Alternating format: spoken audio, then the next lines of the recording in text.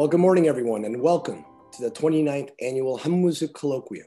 I'm your host and moderator, Emmanuel Kim, the Korea Foundation and Kim Renaud Associate Professor of Korean Literature and Culture Studies in the Department of East Asian Languages and Literatures. Established in 1995, the Hahn Moo-Sook Colloquium is one of the oldest and most significant academic outreach programs at the George Washington University. This annual meeting provides a forum for discussion of Korean humanities on the arts, history, language, literature, thought, and religious systems that shape all areas of Korean studies in the context of East Asia and the world. As the pandemic continues to affect many people around the world, GW has made a commitment to provide a safe and healthy environment for all of our presenters and audience members. We hope that you understand our having this year's colloquium online once again. However, the silver lining to having the colloquium online is that we attract attendees from all over the world, which allows such talks to attract us to reach a broader and more diverse groups of people whom we could not have imagined to reach otherwise. We hope that you will join us in person for next year's HMS Colloquium, which will be co-hosted by GW's Textile Museum, examining the history of fashion and the fashion industry from the Joseon period to the present Korean wave. This year, I'm particularly delighted to moderate one of the most important facets of the Korean wave, Korean literature translation. The colloquium today is called Global Enterprise of Translation, Translators, Institution, and the Market for Korean Literature. And I hope you will gain a whole new perspective on the translation industry and appreciate the arduous task of translating and the enormous effort to have Korean literature reach the global readership. We have invited some of the key players in the translation world today who have shaped and are continuing to shape the literary field to make Korean literature more visible, accessible, and impactful to the global market. Before I turn to our translators, I would like to acknowledge our sponsors who have provided so much support to make today's event happen. First and foremost, I would like to thank Professor Emeritus Young-gi Kim Renaud for establishing this forum to expand the Korean studies field. As the daughter of Hahn Moo-Sook, you have certainly honored her legacy. And by extension, I strongly believe your legacy, I believe your legacy for doing so will continue. I would also like to thank my department, the East Asian Languages and Literatures, the GW Institute for Korean Studies, or what we call GWIKS, the Korea Foundation, of course, and the Literature Translation of Korea, Institute of Korea, sorry, for their enthusiastic support for this year's colloquium. Now, I would like to turn it over to Director of GWIKS, Professor Ji-Soo Kim, for her opening remarks. Ji-Soo? Hey, thank you, Emmanuel, for that kind introduction, and also inviting me to give my remarks at this year's Hahn Moo-Sook Colloquium, along with other distinguished speakers, Professor Young-gi Kim Renaud and the President of LTI Korea, Kwak Hyo-hwan. I'm also excited to be part of this colloquium with our speakers today, who are the leading translators of Korean literature. Kudos to Emmanuel for his excellent job in inviting our 6 speakers this year. I know how hard he's worked to prepare for this colloquium. This year's colloquium is already the 29th, which means it has been organized for the last 29 years at GW. This is the longest existing Korean humanities colloquium in the world. In explaining the significance of the colloquium, Professor Kim Renaud obviously is the best person to explain, since she's the founder of this colloquium and had organized it until the 21st colloquium since before she retired. I had the honor of succeeding her role and have been organizing it until last year, from the 22nd to the 28th. So it's been almost 30 years that this colloquium has been organized at GW. We cover so many themes in the field of history, literature, film, culture, politics, anthropology, religion, philosophy, and so on. For many years, this colloquium was the only conference that offered the discussion of Korean humanities in Washington, where most talks were focused on the security concerns. And so this colloquium has played an important role in educating the Washington community beyond security issues on the Korean peninsula. So the Institute of Korean Studies builds upon the mission of the Hahn Moo-Sook Colloquium in diversifying Korean-related issues in Washington area. So as many of you know, this colloquium was named after a renowned female writer and a mother of Professor Kim Woo-no, Hahn Moo-Sook. And so as you can imagine, there are several colloquia on Korean literature already. In discussing Korean literature, however, this year's topic distinguishes from the previous colloquia by focusing on the issue of translation and covering the growth of its industry. It will cover the global growth of Korean literary production, but at the same time, discuss some challenges that we face today. So I would like to thank once again to our speakers, especially translators joining us from Seoul, which is very late at night there. And especially even late by the time that we finish this colloquium. So thanks once again to our speakers for making this year's colloquium possible. I very much look forward to our discussion today. Thank you. Thank you, Jizu. For those who received the latest news and upcoming events from GWIKS, we thank you for attending the innumerable amount of talks and conferences we host. For those who are unaware of the activities at GWIKS, please visit the link, and I'll put it in the chat box. And you'll see the amount of work GWIK does to promote Korea and expand the field. Now, I would like to turn it over to the new director of LTI Korea, 곽효환. 안녕하십니까. 한국문학번역원장 곽효환입니다. 올해로 29회를 맞는 한모숙 콜로키움 개최를 진심으로 축하드립니다. 그리고 이 한국학 연구와 교류 행사가 미국의 명문 조지 워싱턴 대학에서 20년이 넘게 지속되어 오고 있다는 놀라운 사실에 한국문단의 한 사람으로서 경의를 표합니다. 널리 알려져 있듯이 소설가 한무숙 선생님은 한국전쟁 이후 실존과 허무주의가 주류를 이루던 문단의 여성, 인습, 구원, 사랑과 죄악, 인간성 등의 보편적인 주제에 천착하며 한국문학의 외연을 확장하고 풍성하게 하셨습니다. 또한 넓은 품으로 호배 문인과 문단 사람들을 감싸고 살뜰히 보살핀 어른으로 알려져 있습니다. 작고하신 후에는 한모숙 문학상을 통해 뛰어난 후배 문인들을 시상함으로써 선생의 뜻이 이어지고 있습니다. 뿐만 아니라 한국의 근대 문학사에 큰 족적을 남긴 작가의 유지가 한국 내에 머무르지 않고 북미 연구자들 간의 소통의 장으로 이어지고 있어 매우 기쁘게 생각합니다. 멀리 미국에서 20여 년간 이 행사들을 이어오신 조지 워싱턴 대학의 김영기 명예교수님과 임마누엘 김 교수님의 노고에 깊이 감사드립니다.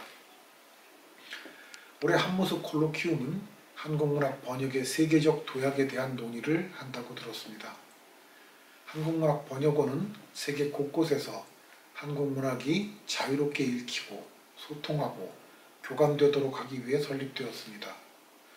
지난 25년간 한국문학의 번역 출간, 국제교류, 홍보, 번역가 양성을 위해 지속적으로 노력해왔으며 그 결과로 한국문학 작품 1615종이 40개 언어권에서 출간되어 해외 독자들과 만나게 되었습니다. 또한 한국문학 번역 아카데미를 통해서는 7개 언어권 1153명의 신진 번역가들을 배출하였습니다.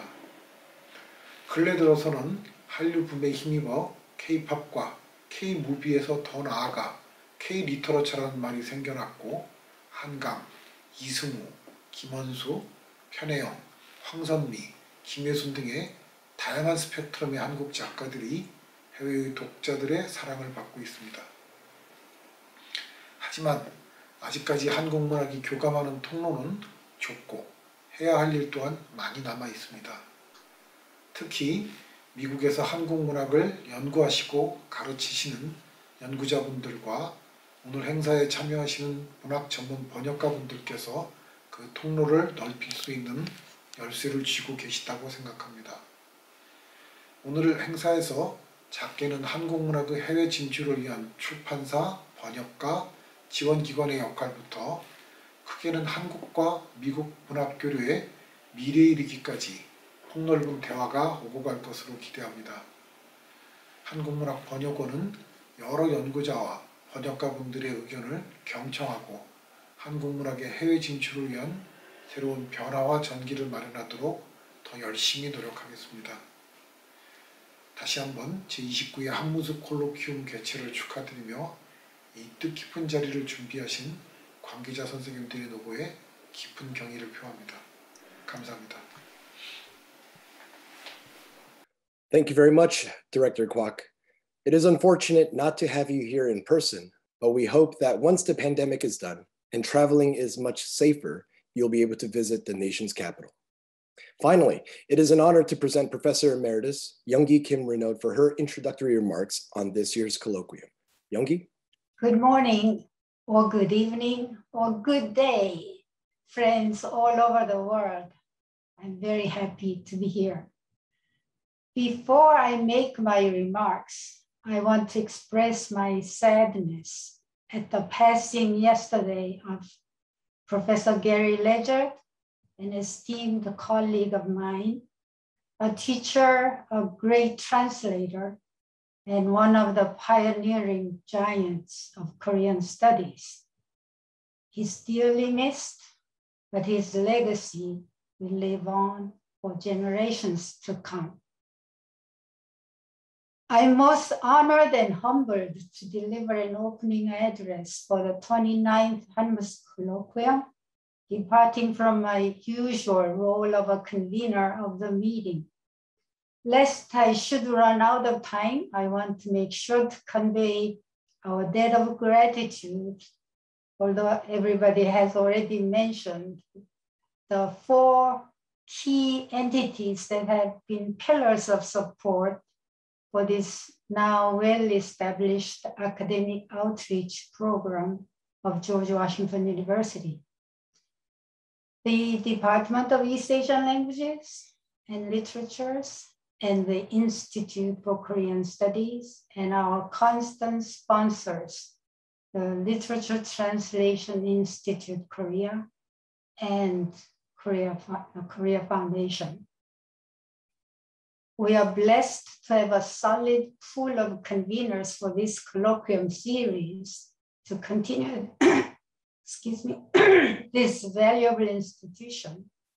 I'm most appreciative of the efforts made by the current chief convener of the colloquium, Professor Emmanuel Kim, not only an acclaimed translator and scholar of Korean literature himself, but also an energetic and keen administrator of academic and outreach programs, who has brought together a remarkable pool of experts to deliver their thoughts on translation of Korean literature from a wider angle than usual. I thank our new program assistant, Kim Estok, program manager, Sean Dolan, also for their meticulous handling of this and other activities by the Institute. My thanks must go above everything else to all the presenters and the audience for which this colloquium series has come to be known. Many of you might have noticed that this is the second time the colloquium is meeting to discuss translation. Just comparing the titles of the 2 colloquia, Creation and Recreation, Modern Korean Fiction, and its translation of the 6th colloquium held in 1999, and today's topic, the global enterprise of translation, translators, institution, and market for Korean literature today, we can see how in just 20 years, the concept, goal, and scope of Korean translation have evolved like so many other domains of Korean studies. The previous colloquium was an academic discussion of what translation means to different people and how it is done. Today, the focus is on translators, who are absent in most discussions on translation, except when talking about their mistranslations and the comic and harmful consequences. Translation is no longer an individual struggle, It is an enterprise involving many different contributors. Translators are barely visible or entirely invisible, even from the covers of the very publications that owe their existence to them. Yet, Natalie Kelly and Justus Zetscher's book, Found in Translation, How Language Shapes Our Lives and Transforms the World, and many other works show the endless ways the translation has impacted the world. Every human being is a translator, for communicating is an act of translation. Translation feeds the basic need of humans to connect with others, to inform, to feed their curiosity, and to understand, improve upon themselves and others. It is the bridge that gives vitality to life itself. Human beings share many common qualities. However, they are also complex individuals, each carrying their own history and creativity. Translation is therefore by force interpretation, and it is above all the translator's prerogative that is reflected in any translation. The role of a translator thus cannot be overestimated. Everyone knows that the HMS Colloquium is not a forum about the author Hahn Moo-Sook, although it was established in her honor to uphold her spirit of openness, curiosity, and education. However, talking about her today is relevant, for the history of translation of Hahn Moo-Sook's works illustrates the broader history of translation of Korean literature, and I'm more familiar with her experience than with any other writers. Now, who are the translators of Hahn Moo-Sook's works, and how did they get to translate them? I personally know many of the translators of Hahn Moo-Sook's works, either through meeting them or reading about them. It is noteworthy that almost all of them are scholars and good English writers themselves, regardless of their specific expertise or profession. For example, the very first published translate of Hahn Moo-Sook's work, A Halo Around the Moon, Warun, the original title, written in 1955, published by the International Pen Club Korea branch in 1961, was Ju Yo-seok, a famous novelist, poet, scholar of English literature, trained at Stanford University, and president of the Korean Translation Association. I cannot help noticing now, though, which I didn't before for some reason, that in the earlier days, there was not a single woman translator of Hahn Moo-Sook's works, and there are many. Aside from me, although the author was a woman. And there was only one native speaker of English among the translators.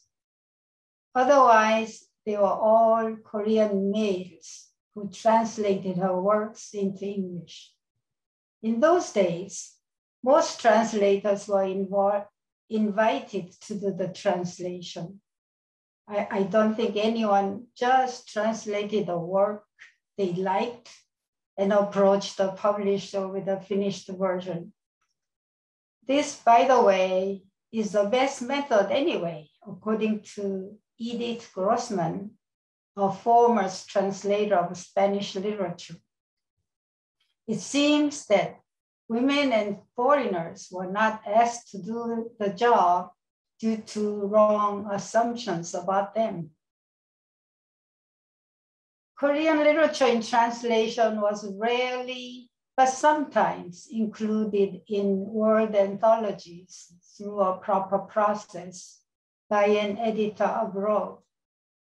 Richard Roth's translation of Hahn Moo-Sook's Shadow, original title 그늘, was included along with Kim Daeon's translation of Oh Young-soo's Seaside Village, Katmaul, as a representative work of the Republic of Korea in an anthology with 18 short stories titled Asian and Pacific Short Stories, compiled by the Cultural and Social Center Asia Pacific Council and published by Charles Tuttle in 1974. But they were not the first case though. Dong-Sung Kim's translation of Hahn Moo-Sook's sister, Han Mal-Sook's short story, Flood, original title Jangma, was selected to represent Korean literature among 34 stories of the world in an anthology titled The Language of Love, edited by Michael Reader Martin and published by Bantam Books in New York in 1964.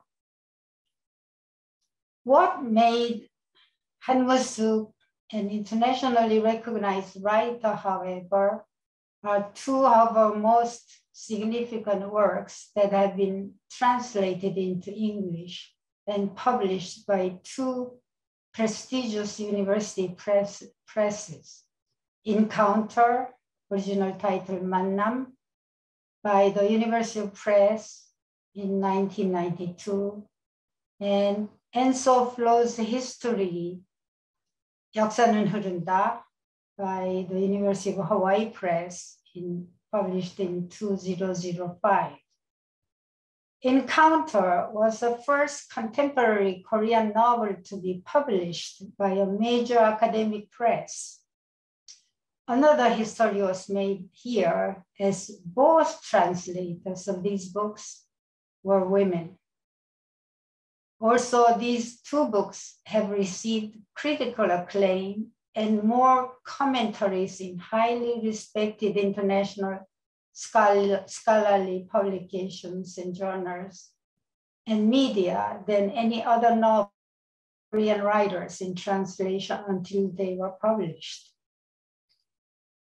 The processes through which these two books got to be translated were quite different, one from the other though. Oh Kim Chang, who translated Encounter into a foreign language for the first time, did not choose to do so initially.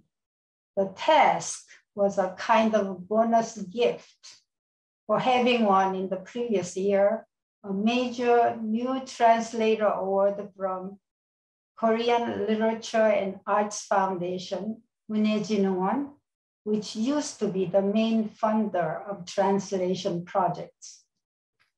I chose myself to translate So Flows History because I loved it as a piece of literature, but also because as a person in Korean studies, I firmly believed that it was the kind of book that would be extremely helpful to explain Korean culture and civilization and to show the recent history of Korea that continues to impact the life of Koreans and people of the world, and to showcase Korean aesthetic. Since both novels were considered not really fit for a popular press, the finished manuscripts were submitted to university presses. However, publishing any translated work, not just Korean translation, in the US and UK is an extremely difficult matter. Translations of any kind only account for 3% of the books published in the English-speaking world each year, according to Brother Anthony.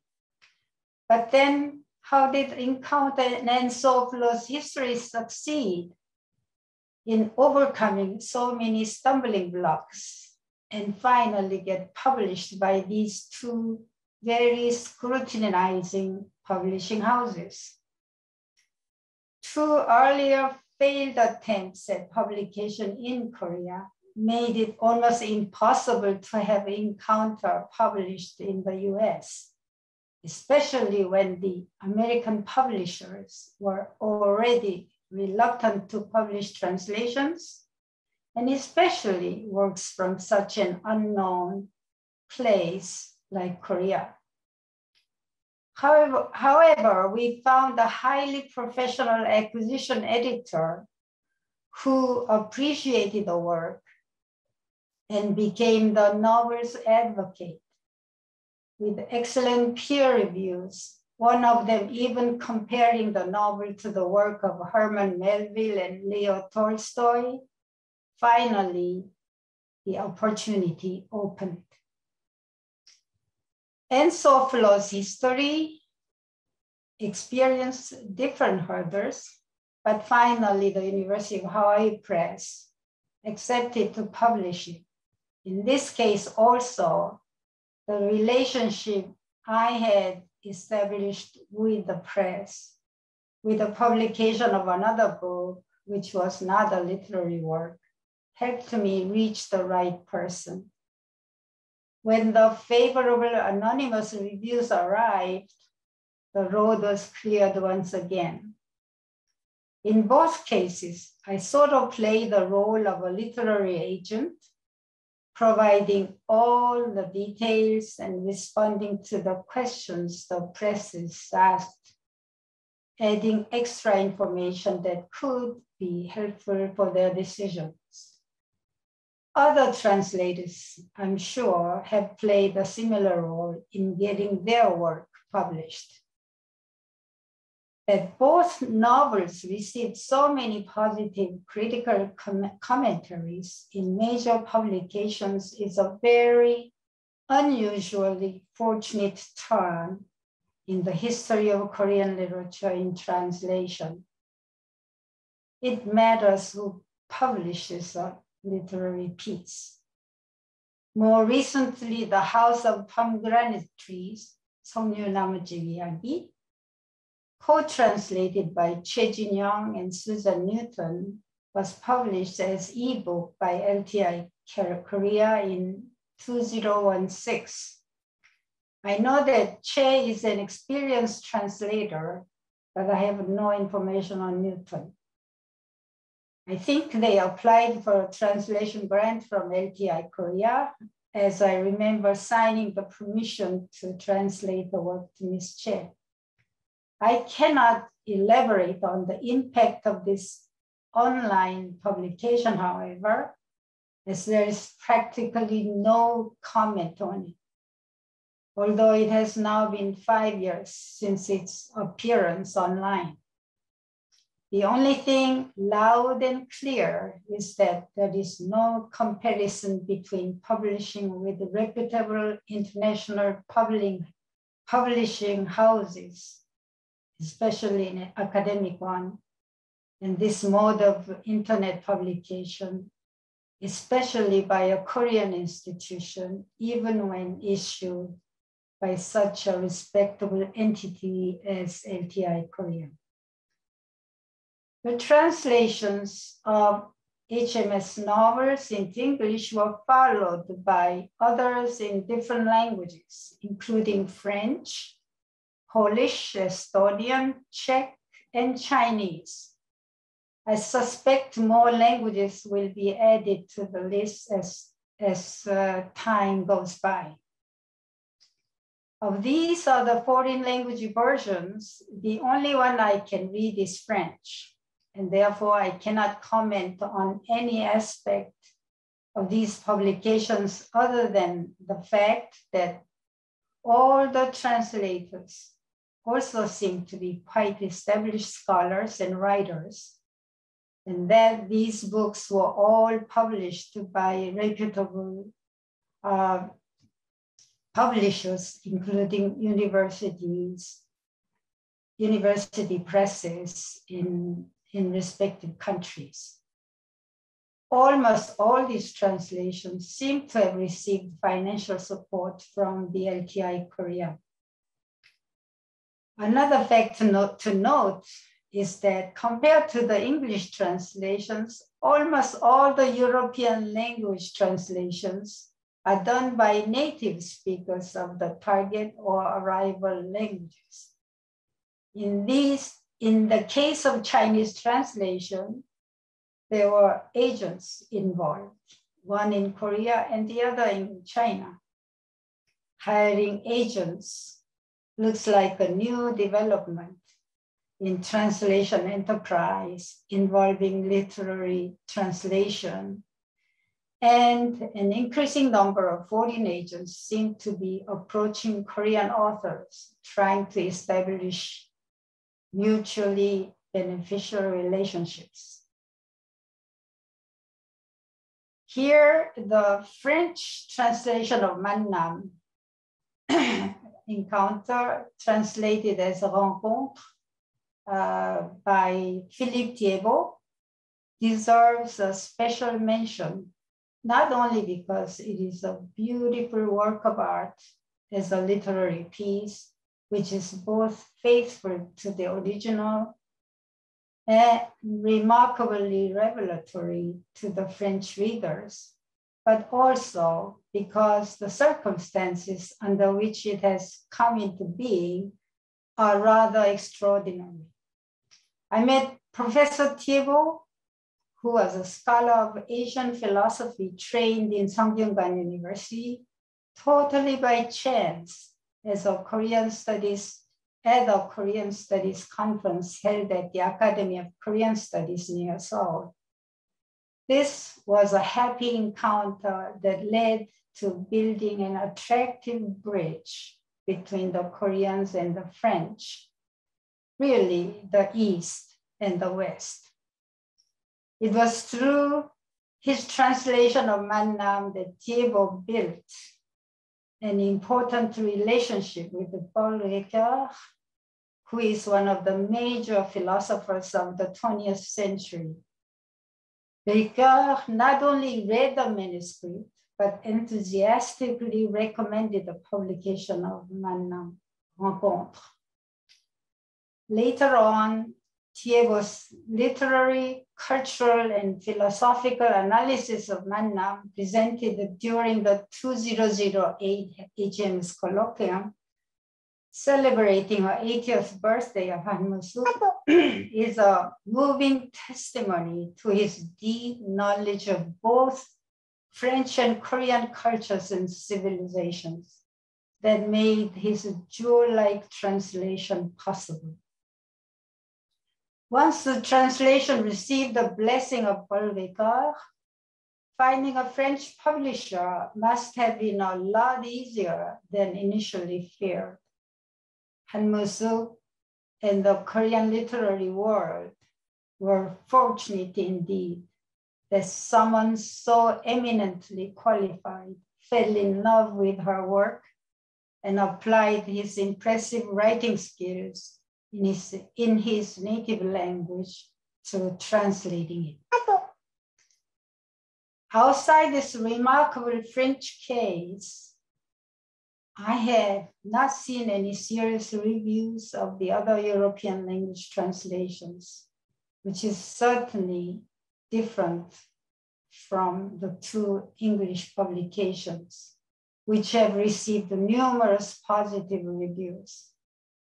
This apparent lack of local language reviews could change with time and seems to indicate that we should pay more systematic attention to what happens once the translations are published.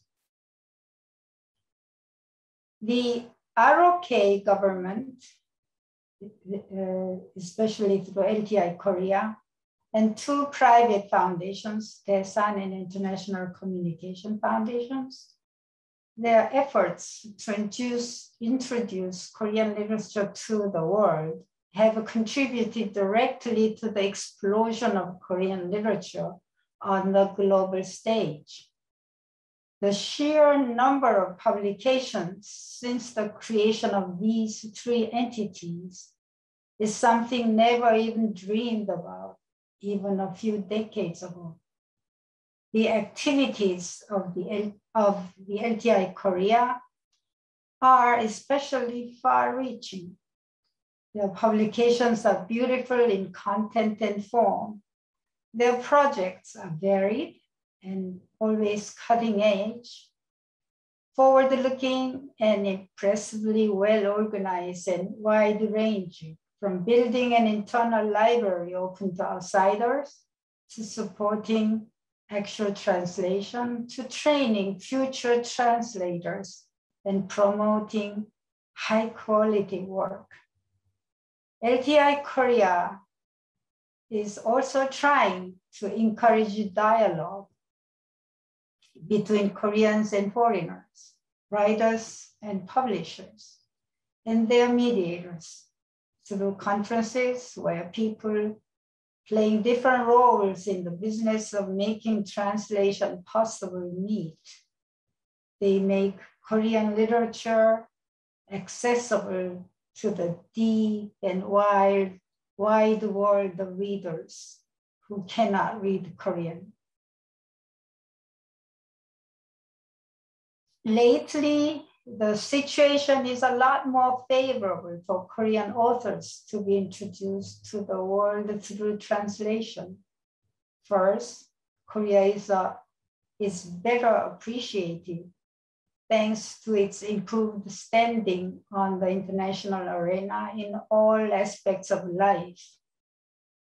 The expansion of the country's soft power, often called the K-wave or Korean wave or K-culture, is visible across various popular forms of art and customs, be it music, dance, drama, food, fashion, and finally, literature. It is wonderful that Korean literature in translation is now getting published by major publishers and popular presses, getting awards and even commercially viable. Not only the number and the linguistic range of translations, but also diversity and freedom with which the writers express themselves are phenomenal. One main reason is that Koreans feel much more comfortable with themselves and with others as they have become more secure and less parochial. And their creativity is vibrant. This is something to celebrate as it helps the Korean economy, boosts the Korean people's morale, but it does not mean we should forget that literature should provide intellectual and aesthetic pleasure, as Brother Anthony eloquently stated 2 decades ago in a talk given in an international conference. Building a true Korean canon through international acceptance of Korean literary work for Korean literature is for a longer haul. It may be a tall order to fill in today's world culture, yet it is worth pursuing. Thank you very much for your attention. And I wish you all a very happy discussion and meeting, as usual, in all the Hahn Moo-Sook Colloquium series. Thank you. Thank you very much, Youngie. We appreciate all the work that you've done to translate your mother's works of fiction and to establish this colloquium. Okay, we will now begin our colloquium with presentations from our translators. Each will have about 15 to 20 minutes. And after we are done with the first panel, we will have a Q&A session. During this session, I invite our audience members to type their questions in the Q&A box only, please. And I will do my best to get through all of them. I'm thrilled to introduce our speakers today. I will read through each person's bio for the first panel, and they will go in that order. So after each translator is done with their presentation, the next person could just continue. The first translator is Jamie Chang. Jamie Chang is a lecturer at the Graduate School of Translation and Interpretation at Ewha University, Women's University, and the Translation Academy at LTI Korea. She has translated The Great Soul of Siberia by Soo-young Park and Kim Ji-young, born 1982 by Jo Nam-ju. Sora Kim Russell is a literary scholar, translator based in Seoul. Her recent publications include Pyeonheung's The Law of Lines, Hwang Se-kyung's At Dusk, and Koo Moon-soo's The Plotters. She has taught literary translation at the Bread Loaf Translators Conference, LTI Korea, and Ewha Women's University. Anton Her is a literary translator based in Seoul. He is a graduate of the Korea University College of Law and Seoul National University Graduate School, and was awarded the title of Person of Distinguished Service to the state in 2002 after serving in the Korean Army. His translations include Sang-young Park's Love in the Big City, Bora Chung's Cursed Bunny, and Ocean Vuong's Night Sky with Exit Wounds. Sophie Bowman is a PhD student in the East Asian Studies Department at the University of Toronto. Her translations include Kim Bo-young's I'm Waiting for You and On My Way to You in I'm Waiting for You and Other Stories.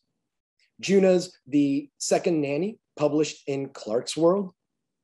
Pekina's picture book, Magic Candies. And Looking Back, Life Was Beautiful by Grandpa Chan and Grandma Maria. Please welcome me, welcome our four translators. And I hope we have a very fruitful discussion. Thank you very much. Jamie? Hello, everyone. It is a great pleasure to be here, and I would like to thank GWIKS for giving me the good time slot. So I have the sleep schedule of a 9-year-old, which means it's now about 2.5 hours past my bedtime. My hands are shaking. So thank you for letting me go first.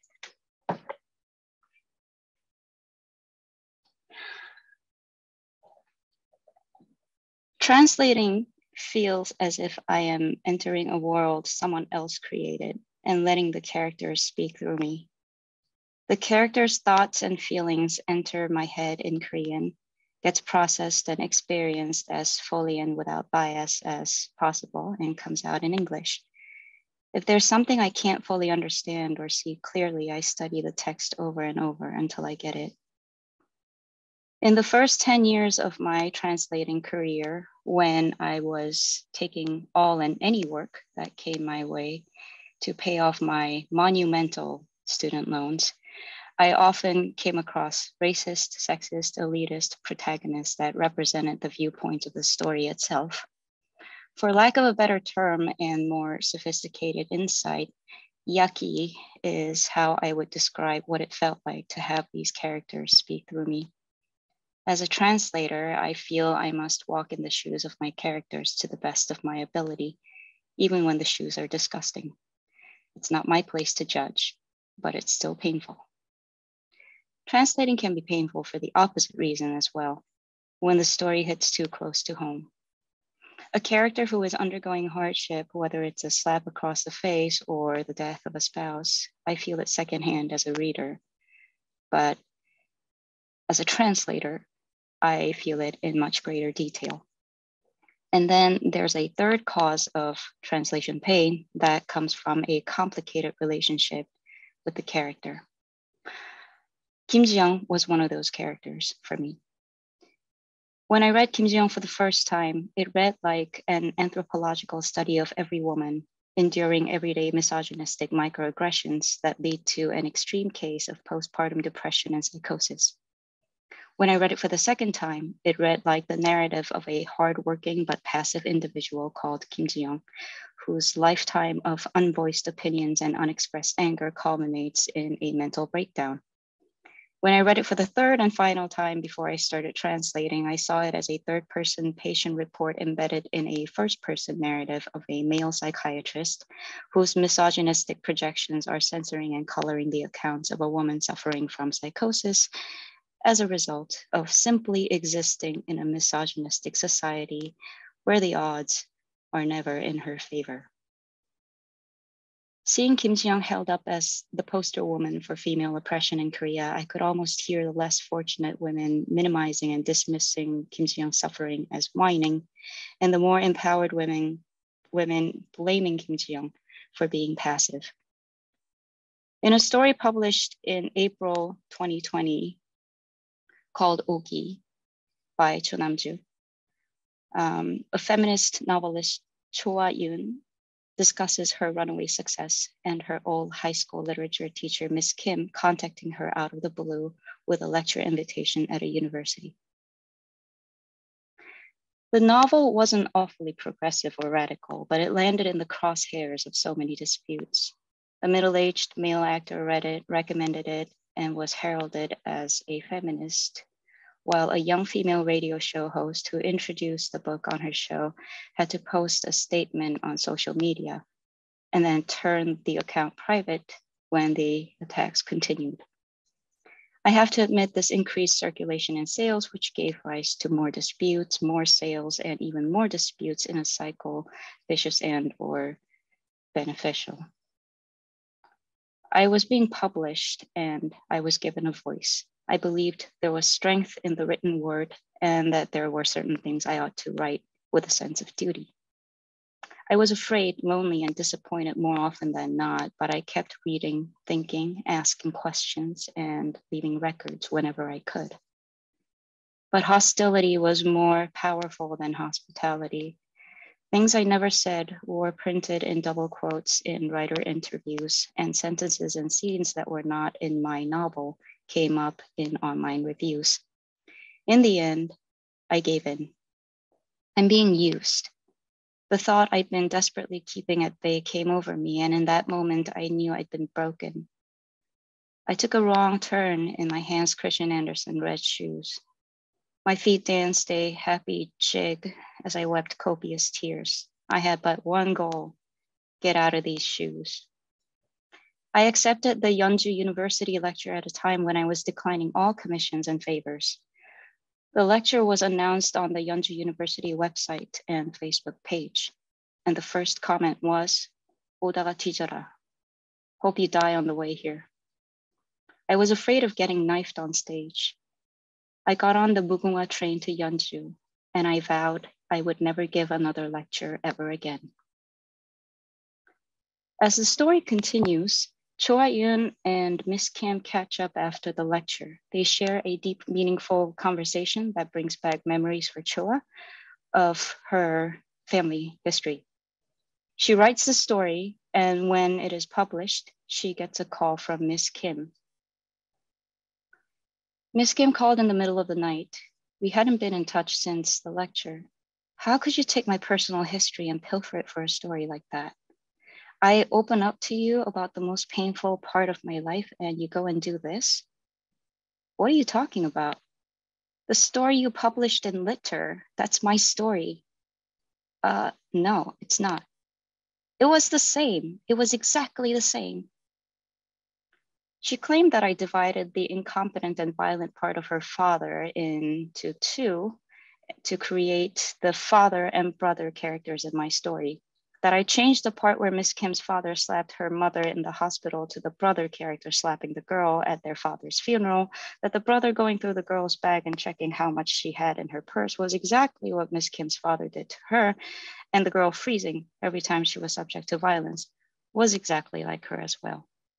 Miss Kim, there are so many women out there who have experienced violence at the hands of their brothers and fathers. Absolutely no one deserves this, but it's honestly quite common. Quite common? Is that what this is to you? You want for nothing growing up. You live comfortably as an adult, and now you think the women struggling way down on the bottom are just so fascinating. trot them out and make sweeping claims about how common and widespread the experiences are. The lives of women are all different, and we're all each suffering in our own way. Does that even occur to you or your readers? Why would you think people don't know that? You're not the only one who gets it. Many women told me their stories after lectures at libraries, before interviews, at book signings at the bookstore, and in the brief moments here and there. Not to seek an answer or advice, but because they just spilled out of them. See the tip of my thumb here? I lost it when I was working at the factory. My mother's raising my kid. I don't know if that was the right decision. I reported a Me Too incident and many others. We thanked each other. Thank you for writing this book. Thank you for reading. Thank you for speaking up. Thank you for coming. We exchanged words that were hard to say out loud, and in that moment, we sincerely meant it. In the end, I couldn't tell Miss Kim that the story was based on my life. It felt too much like whining. I have the right to speak, to write, to express my thoughts and feelings. Who decides who has the right anyway? I didn't want to defend myself to Miss Kim or anyone else, including myself. Simply, I was so tired of it all. I hung up on Miss Kim. The tension between the universal and the individual brings the differences and similarities in the individual experiences into sharp focus. Many people pushed back against Kim Ji-young as the universal every woman, each comparing and contrasting their suffering against hers. And maybe in that process, the individual Kim Ji-young trapped in the male psychiatrist's first-person narrative might have been forgotten. The greatest challenge in translating Kim Ji-young for me was trying to hear Kim Ji-young's voice through the layer of the psychiatrist's censorship. This turned out to be an exquisite thing because it was as if I was looking through Kim Ji-young through a frosted glass door. As a translator, I had to try to see Kim Ji-young through the psychiatrist's filter in order to be faithful to the story and its objective, clinical, self-congratulatory perspective. But as a reader and person, I wanted Kim Ji-young to speak a little louder and take a step closer to the glass door so I could hear her over the psychiatrist's overwhelming man's editing. And then I wondered, what would be the real life equivalent of opening that frosted glass door and meeting Kim Ji-young in person? After such a long history of oppression, is it even possible for women to meet other women without patriarchal bias getting in the way? In my opinion, Cho Nam-ju's greatest strength lies in the fact that she looks at things squarely in the face and examines them with such fearlessness. Translating her two most recent novels, Kim Ji-young, born in 1982, and Saha Mansion, was like taking a trip down bad memory lane, where so many of the horrors that happened in the last 40 years of Korean history has come back to dislodge something in us. In Saha Mansion, the English translation of which is coming out next year, the atrocities are represented in beautiful symbols of resistance that, for those who lived through the collective trauma of Sewa and the death of protester Baek Nam-gi, will recognize. In many interviews following Kim Ji-young and Saha Mansion, Cho Nam-ju has often said that she wrote these books as a means of preserving a record of the times, to let posterity know how the average Korean woman born in 1982 lived, how quickly a person's reality could turn inconceivably awful. I don't know how Cho Nam-ju will be received by posterity decades from now, but translating Cho Nam-ju in the present is like trailing behind Antigone through the battlefield of recent Korean past in search of collective traumas still waiting for proper burials. Whether it's microaggression or violent oppression or even passive aggressions, what I find amazing about Cho Nam-ju is her refusal to look away from the problem or lose hope or smooth things over with pretty lies. As a huge fan of repression, avoidance, and quitting, I don't know how she does it. At the end of her story, Dead Set, the character Cho Ah-yoon writes a letter to Miss Kim. I start an email with the subject line, "Dear Miss Kim, I write I'm sorry. I'm ashamed I hung up on her like that. Most of the story was based on my own experience, and that while it is true we share similar experiences, it does not mean we are the same people. And while we are not the same people, the conversations we had that night did bring back memories of my past experience, and so she wasn't wrong to call and complain. I write that I was able to get through my senior year, a time of helplessness and exhaustion, of humiliation at my own inadequacy, of mother making me seaweed soup on the morning of my college entrance exam with the words, 'We don't have money to send you to college too.' Thanks to Miss Kim and the Eun Young book, Bird's Gift, she lent me. I write, I am alive today thanks to her. I tell her I was too bogged down in my own suffering to see less fortunate girls around me with bigger problems, and I am ashamed of that. That I don't know why I have to feel so ashamed, that I resent her, that I'm sorry, and I'm grateful, that I miss her, that I hope we meet again someday, but that I don't want to see her, and I hope we never meet again, but that I'll miss her, and that we will meet again in the end. Thank you. Jamie, thank you so much. Now we will move on to Sora. Hi.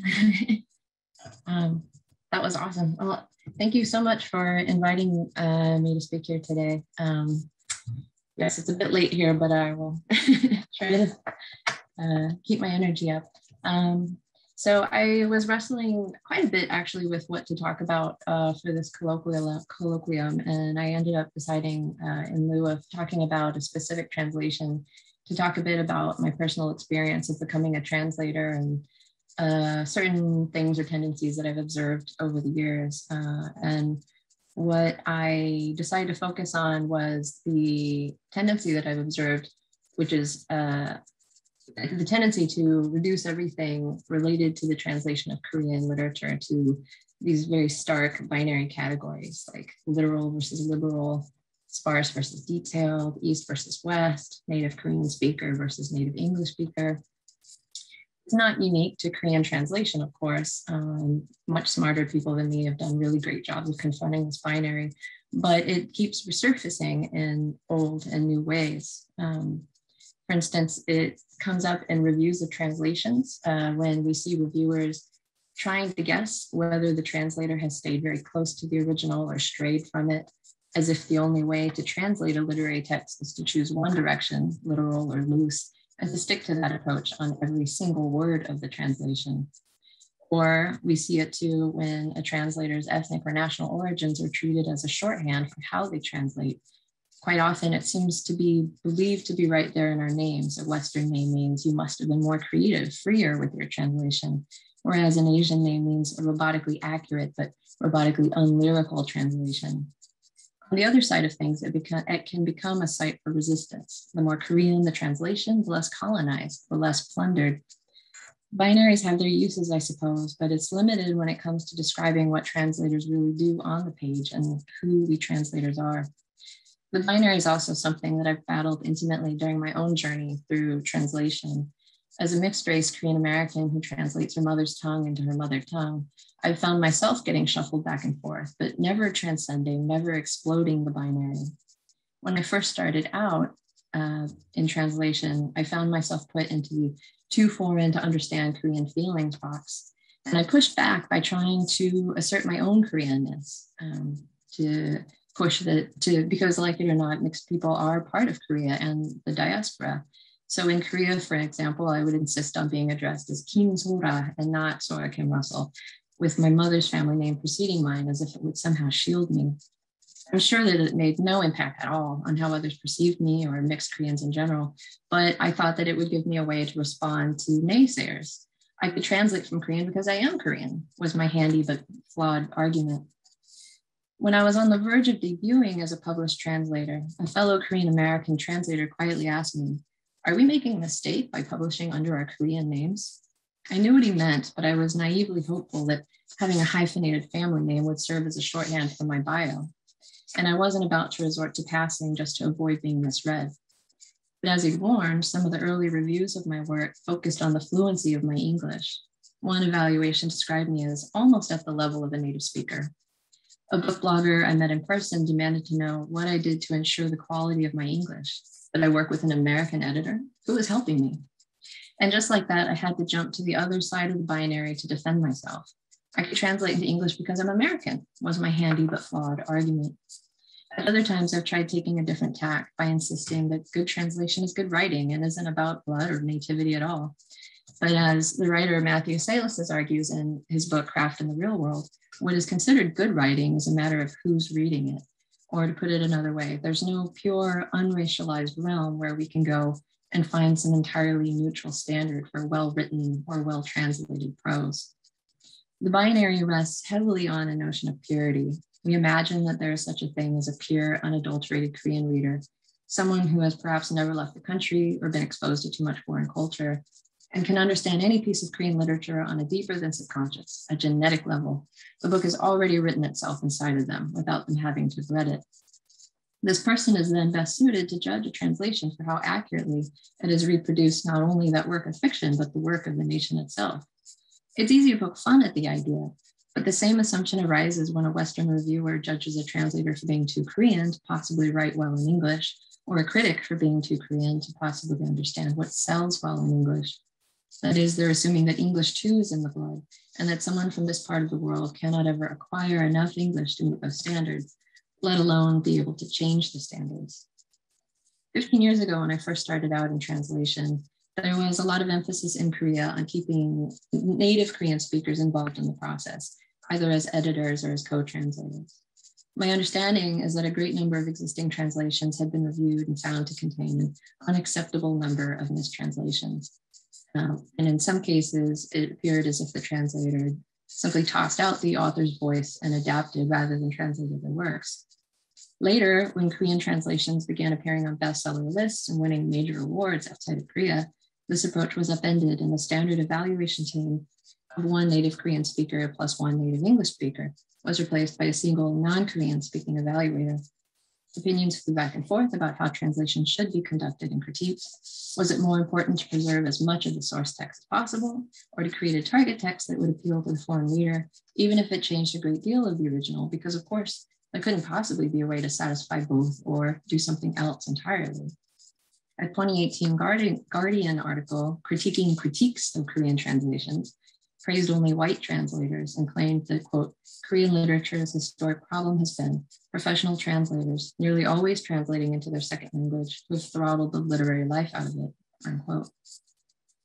It was difficult back then to find any awareness of the diversity that already existed among translators of Korean literature, let alone a nuanced understanding of our personal relationships to the languages we were working with. You could only be this or that, or go this way or that way. Every now and then you might see a hopeful take that diasporic Koreans, having been born outside of Korea or immigrated early enough, would rise up and take the wheel, but this largely ignored those diaspora and third culture translators who had already been publishing their work. Translations produced within Korea, as well as translation critiques produced within Korea, were viewed with suspicion, as if by virtue of coming from here, they couldn't possibly be worth reading. And when something produced here did do well or does do well, you can be sure that someone will claim it was a top-down victory, a government-engineered project, rather than an individual success. So entrenched still is the Orientalist assumption that Asians aren't capable of independent creative work, that successes and failures alike tend to be attributed to committees, corporations, the government, anyone but an artist and their chosen support team. I was teaching literary translation when articles like the one in The Guardian that I quoted came out. More than once at the time, I had students ask me if they really had any shot at all. One said she wondered what the point of even studying translation was. If all that mattered was appealing to white readers / consumers, and if the only way to do that was to be white themselves, then were their careers doomed before they even graduated?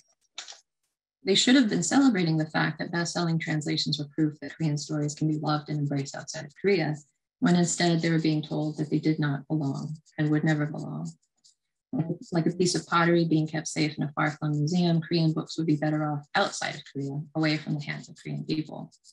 And it wasn't just paranoia. The most frustrating point in my teaching career came when I had just finished interviewing potential students for a translation workshop and was asked to reopen the application process because there weren't enough foreigners in the applicant pool.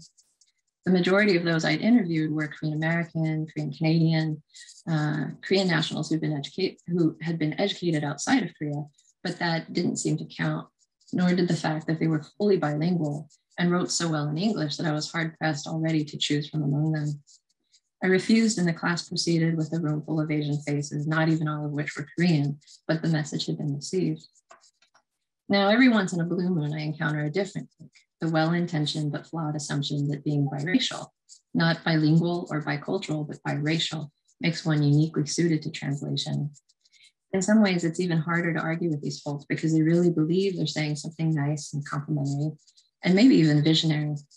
But if this were true, there'd be a lot more biracial Koreans with published translations and far fewer biracial Koreans qualifying everything we say with, I'm only half, but, or being told that we can't translate or critique a translation or say anything about Korea at all because we're not really Korean.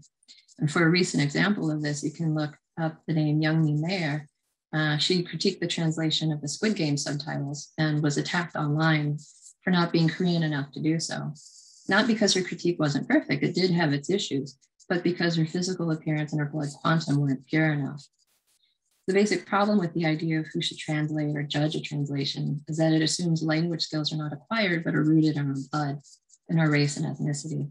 And because we're trapped along this imagined binary, it likewise assumes that mixed people can't be both, can't be native Korean and native English speakers.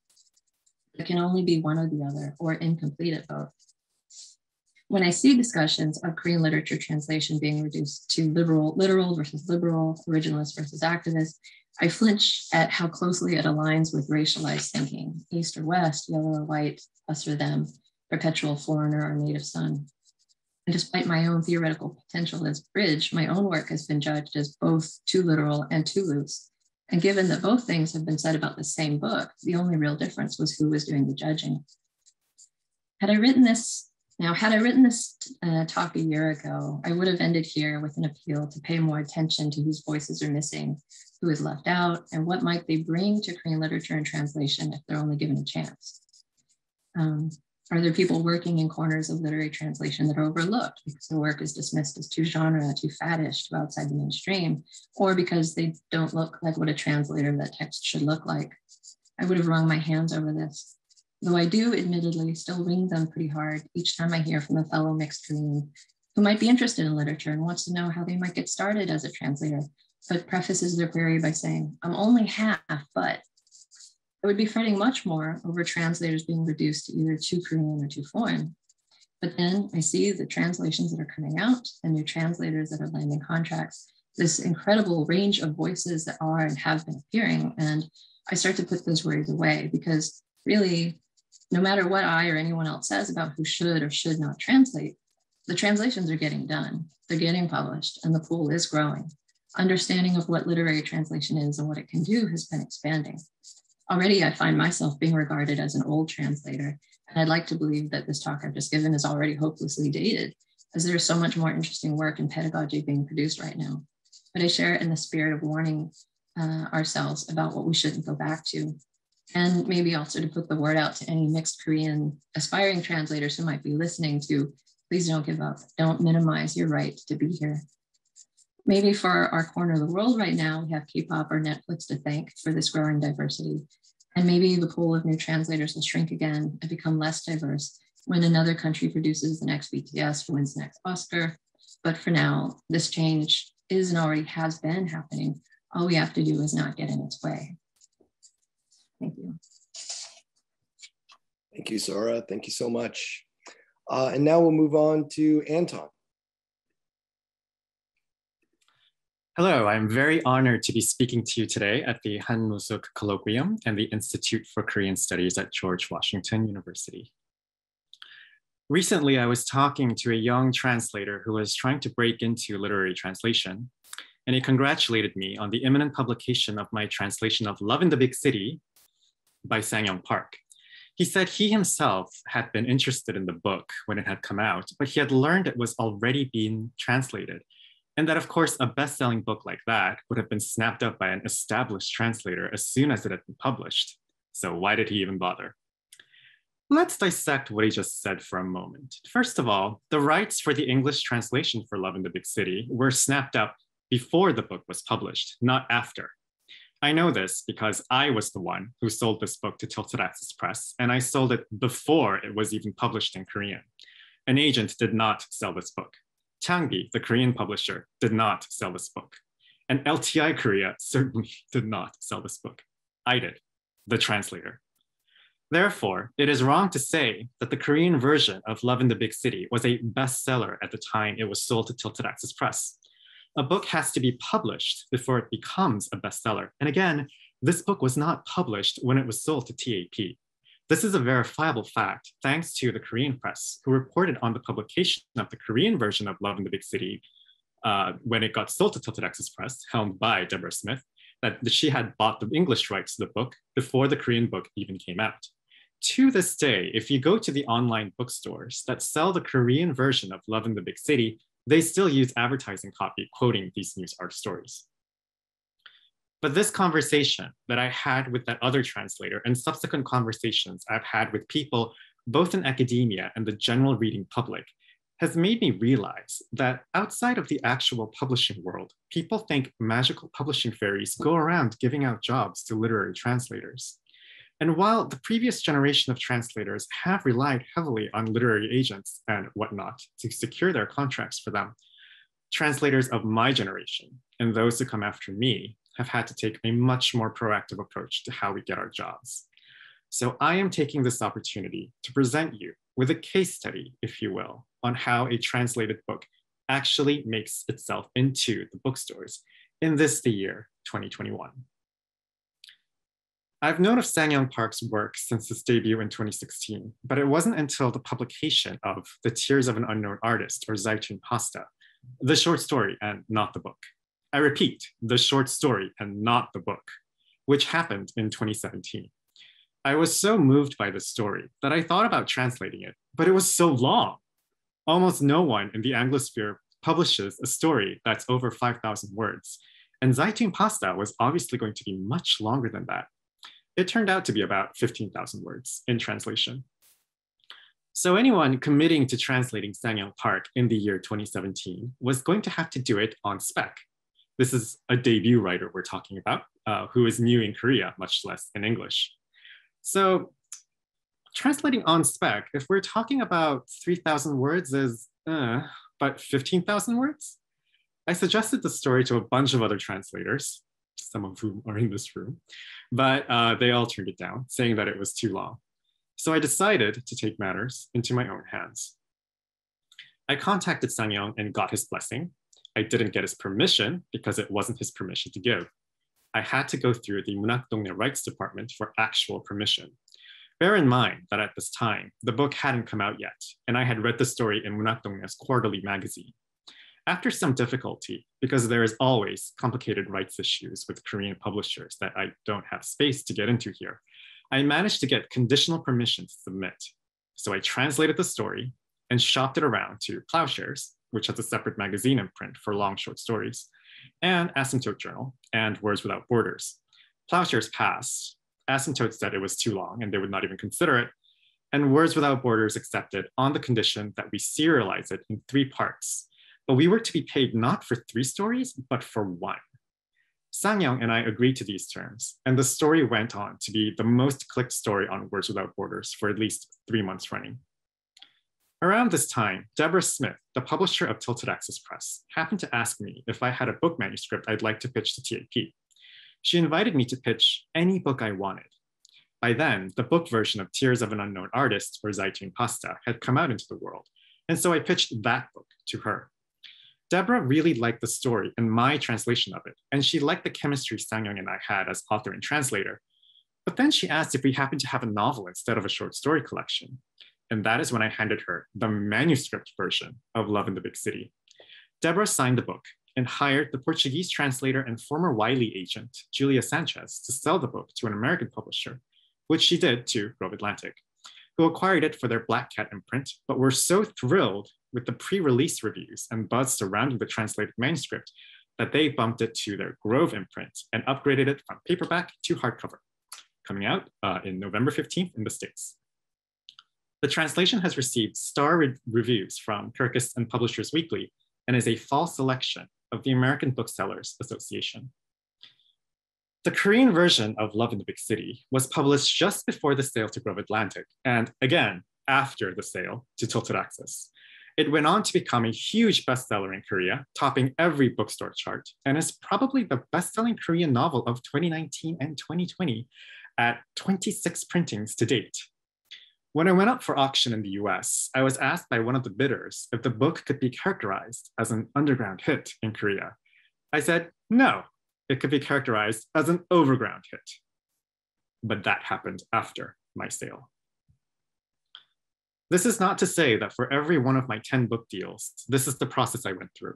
But for those 10 books, I've only had one instance where someone just gave me a book to do without me having to do any sample work or taking meetings with editors or doing any kind of persuasive emailing and answering endless questions and translating copy and reviews. And interestingly, that happens to be the only one of my books that is an English to Korean translation and not a Korean to English translation. This is because there's a whole system in place for literary translation from English to Korean, and the whole thing works pretty seamlessly.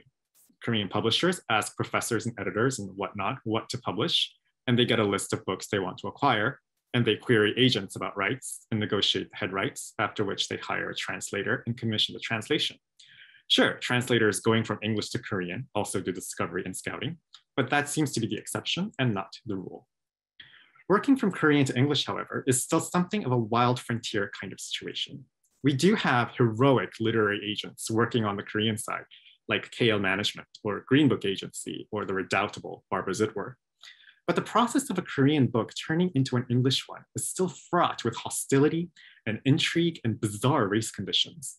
Translators are still asked to be a kind of agent of last resort where we have to balance the interests of author, rights holder, and English publisher and write endless emails for free.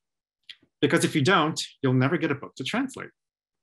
When I was entering the field, there were about 3 agents working in Korean literature, and they would rehire the same 3 translators over and over again. These 3 translators didn't have to do any scouting or discovery work, and they're the last generation for whom people just gave books to them to translate. Having arrived later on the scene, I realized I couldn't hang my entire career on waiting for one of these 3 to retire or pass on a work that's too difficult for them. I had to go out and get my own books. And that's what happened with Love in the Big City and also Bora Chung's Cursed Bunny, which is out now in the UK from Awkward Star. I sold these 2 books, me. I figured out how to get legal advice for contracts, how to pitch a book, how to write proposals, how and where to submit, and how the book promotion ecosystem works post-publishing, and how to get funding. There was a time when 100% of my so-called translation time had something to do with tracking down and applying for funding. As academics, I'm sure you all sympathize with that part. So let's discuss a more recent deal that I was in, and that is in selling Duna's book, Counterweight, to Knopf. While about half of my translated books were essentially my own sales to publishers, the other half were with collaborations with agents, which is something I find myself doing more of now that more people in the industry seem to know me and trust that I can actually do what it says I do on my website. The Duna project was proposed by the completely awesome Green Book Agency, which is a new literary agency in Korea specializing in speculative fiction written by non-men. They secured me sample funding for Counterweight, which was published in Korea by the ambitious former imprint of 문학동네 called Alma Books. And LTI Korea brought them into the room with a Knopf editor whom I happened to have met at an American Literary Translators Association conference the year before. I had pitched Cursed Bunny to Knopf, and he had passed on it, but he had been very intrigued by the work and invited me to pitch to him at any time. After Green Book's pitch, I threw myself into creating as much ammunition as possible for Green Book and the Knopf editor to make the acquisition, creating a proposal and a detailed synopsis on top of the sample, taking meetings, and even featuring the book in a KBS radio show that I make regular appearances on, and passing on the script to the Knopf editor. I remember how one meeting was late at night as my husband and I returned from a vacation, me taking the call in the passenger seat as my husband drove. I was on vacation. I was not getting paid for this meeting. I'm not proud of the work that I do on spec, and I do not wear it like a badge of honor. But I really, really wanted to land the publishing house that published Michael Crichton, Toni Morrison, and Julia Child, and, it must be said, Kyung-Suk Shin. So I did what I had to do, and it paid off. So you can see, publishing fairies do not come to my room at night and drop translation contracts on my pillow. If anything, I'm the publishing fairy. The English publisher doesn't have the Korean to determine if the book is a good fit, and the Korean author doesn't have the English to persuade the English publisher that it is a good fit. Who ends up doing the sales work here? The translator. And this is why, if you want to do this work full time, it's not enough to be perfectly bilingual or good at translation, whatever that means in the year 2021. It's not about being competent, safe, polite, basic, award-winning even, or a good student.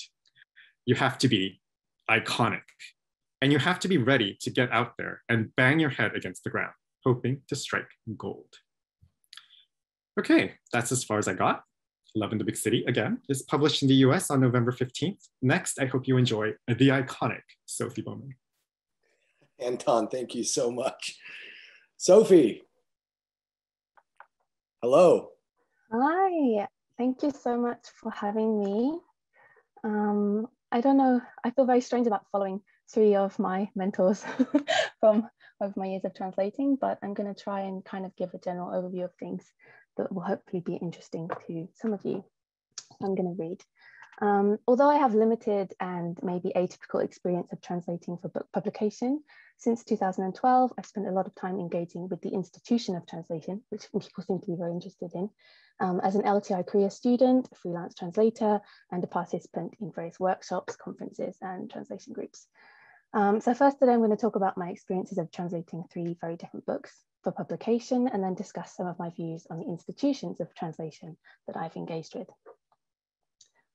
Just in case anyone gives up on listening midway, let me say now that literary translators need to be paid better, need to be paid more per word, paid some of their fee before or during the time they are working on large projects, paid in a timely manner according to their contracts, paid royalties, and paid when rights deals are signed based on their translations. I'll also add here that the translation of Korean literature into English has always been tied up with politics.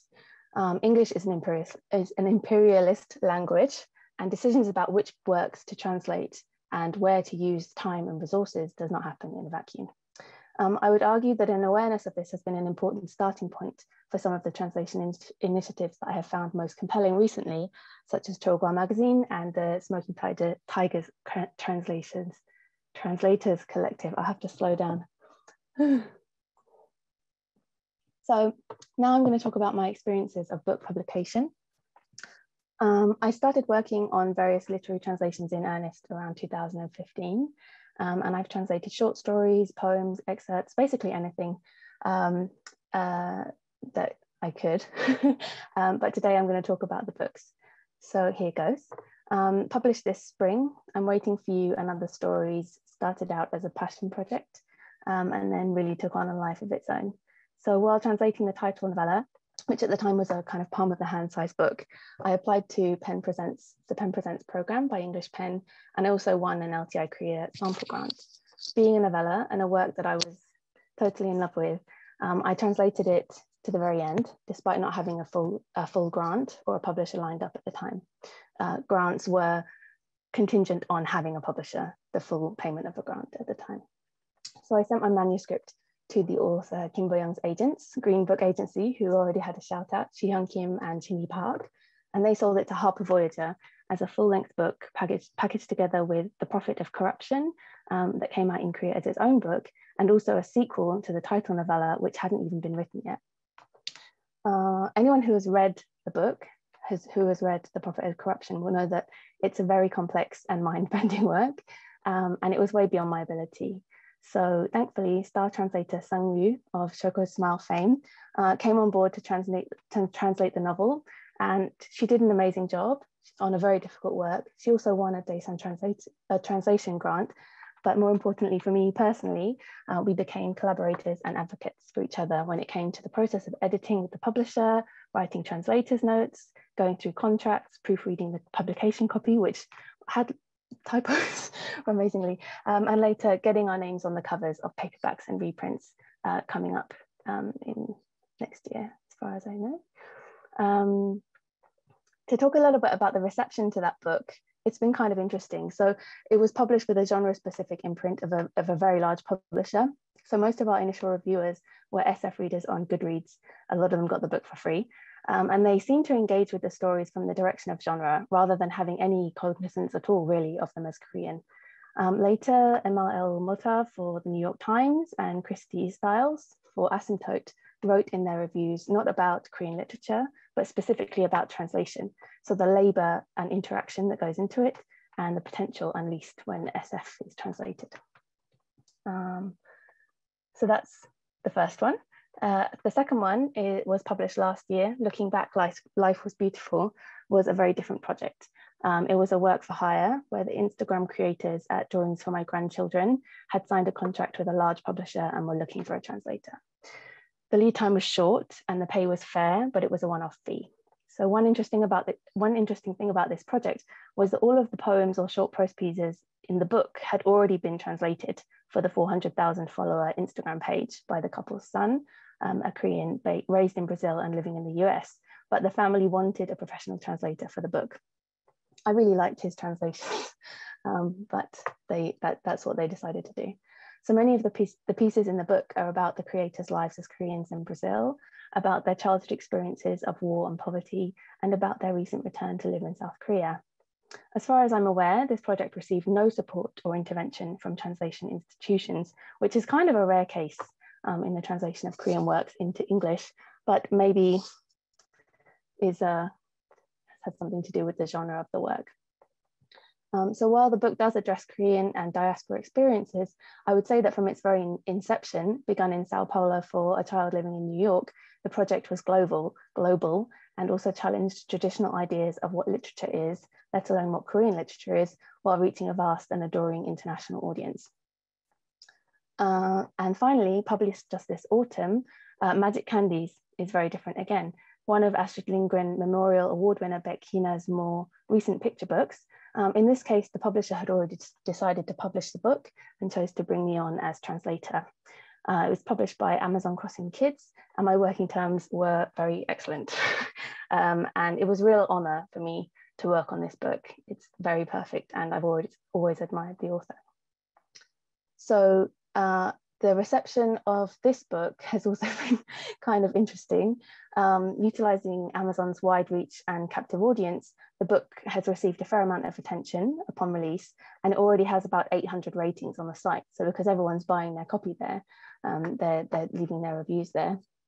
And the reviews are interesting, to say the least. They're overwhelmingly good. 60% give us 5 stars, thank you very much. But there are also plenty of 1-star reviews, and many of them say things like that the content is inappropriate for children or that the story does not translate. I'll quote one commenter who says, "It's a shame it was written strictly for an Asian audience and not for other cultures to try to understand Asian culture a little better." Whew, okay, there's so much to unpack in this sentence. Do American dads not fart? Do American children never lose their grandparents or go out to play? Has the commenter not come across the dozens of books written specifically to give readers an understanding of different aspects of Korean cultures, Asian cultures? Anyway, I could go on. But here again, in the good reviews and the bad, I see that readers and reviewers are not talking about the book as specifically Korean, and for the most part, they're engaging with it the way it was written to be read, as a cute and lovely and also amazingly visual children's book. So thinking about these 3 books and the way that they came to be published in my translations, it feels a bit like I've been riding that famous wave that everyone likes to talk about. I've taken opportunities that came up as Korea was becoming mainstream, and the mainstream was being redefined with genre fiction, social media, and relatively new publishers all playing a part in that. That said, I think it's fair to say that before any of these 3 projects came about, I was already trained, I was practiced, and I was organized, I was ready to go, which brings me on to my discussion of translation institutions and organizing, which may be a bit confusing and not well structured, but I'm going to do my best. So having spent years in the LTI Translation Academy system and participating in various activities run by other organizations, but like this conference itself, this colloquium itself, often funded by the Literary Translation Institute of Korea, I've been invested in greatly over the years. But for now, at least, the research of Korean literature is my main focus as a PhD student, rather than translation. So aside from just enjoying reading, research, and writing, some of the reasons I am not translating as my career include the instability and uncertainty of it, and because I struggle with speed and pace, meaning that the kind of translation schedule I would need to have to earn my keep as a full-time translator would be very bad for my health. And I have learned this by doing and by observing many of my translator friends basically having to stop translating for periods of time. So I also want to add a disclaimer here, because I'm already complaining, that for about 5 years, the bulk of my income came in one way or another form from translation-related institutions. So I've received stipends, grants, paid work, and prizes. But at the same time, I'm very grateful. But also during that entire time, I had very, very low rent, and I had no dependents or major overheads, and that's how it was possible. So to think about the Translation Academy, the LTI Translation Academy, I think it's important to remember that each student comes to the courses with their own skills and needs. But for me, the initial LTI course was important as a way just to start translating in earnest and to improve my Korean, which I had been spending a very long time doing, but still needed to happen and still needs to happen to this day. And the only reason I was able to consider applying for that course was that there was a stipend, which I have to say very disappointingly is still only awarded to international students, international as defined by passport, which needs to change. So in later courses, namely the Translation Atelier, workshopping my works in progress with widely published translator Sora Kim Russell and a group of working translators, which included Anton He and Sang Yu, was incredibly important in terms of taking my translations from adequate and accurate to polished and enjoyable, and providing the beginnings of an understanding of the publication process and industry. I learned a lot from Sora's experience and also from conversations with my fellow translators who were just starting out as I was. So this time I was able to attend for multiple years because I was receiving the ICF Literary Translator Fellowship, which was mentioned earlier, the ICF International Communication Foundation of Korea, as a graduate student of Korean literature at Ewha Women's University. So the ICF Fellowship meant that I was able to live and eat in Seoul while studying, which isn't easy. And interestingly, to my knowledge at least, the fellowship amount was never raised since its inception almost 20 years before, despite inflation and the rising cost of living in Korea. So while there are even more worthy and eligible candidates around now than there were when I did it, I was the final recipient of this fellowship, which was incredibly important in supporting the training of many Korean literature professors and creatives. If you look at their list of past recipients, you'll see multiple professors, 2 of our most prolific translators. And I would like to say that restarting this initiative would be a very noble investment for any interested organizations or philanthropists. So since my initial years practicing literary translation, my thinking and ideas have developed quite profoundly as I've built up experiences and relationships. And I'm going to try to trace these developments, but there are probably 100 different ways to start and end and weave this story. So this is just the version of today. In 2015, the LTI began funding a Korean translation workshop at the British Centre for Literary Translation Summer School. And the following summer, Hangang and Deborah Smith won the Man Booker International Prize. And these 2 things kind of changed everything. The BCLT Summer School was an opportunity to work on a translation as a group at the slowest pace possible. Whereas before that, I'd been kind of forced to work with a co-translator and then kind of relished working on my own. And I'd always been racing against the clock.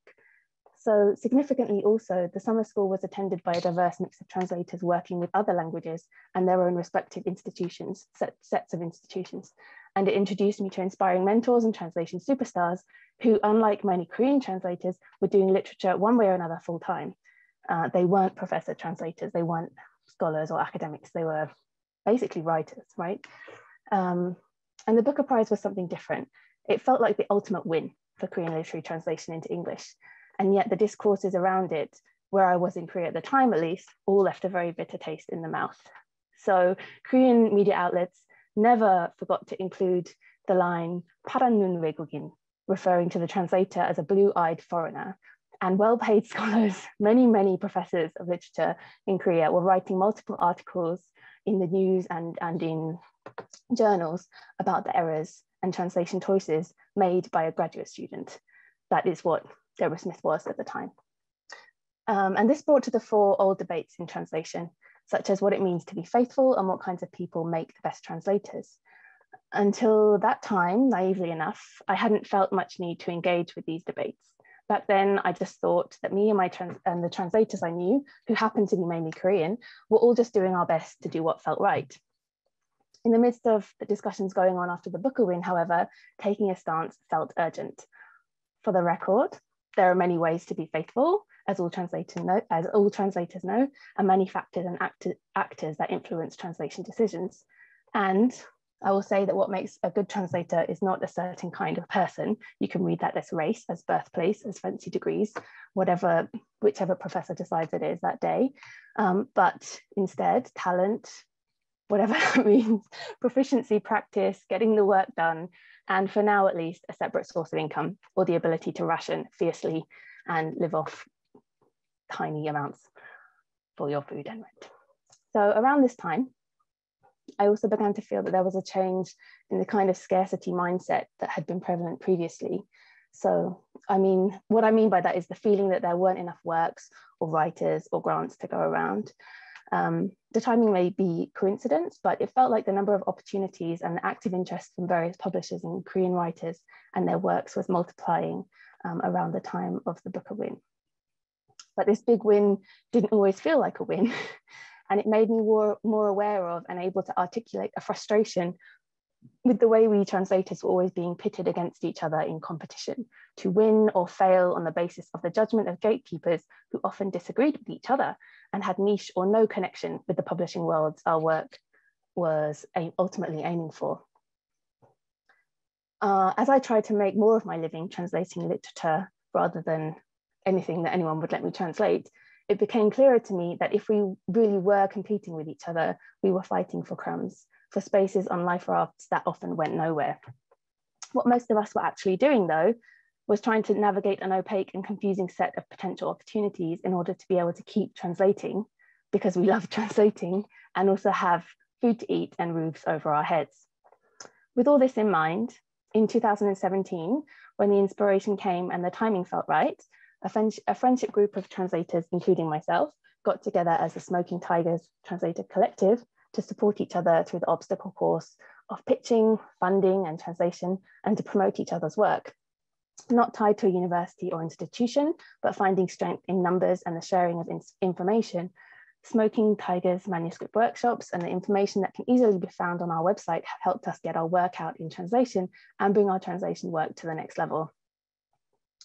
More recently, in 2019, translator extraordinaire Sojae founded Chogwa magazine, an online open submissions magazine where multiple translators translate the same poem and the editor writes a commentary on their contrasts, choices, and challenges.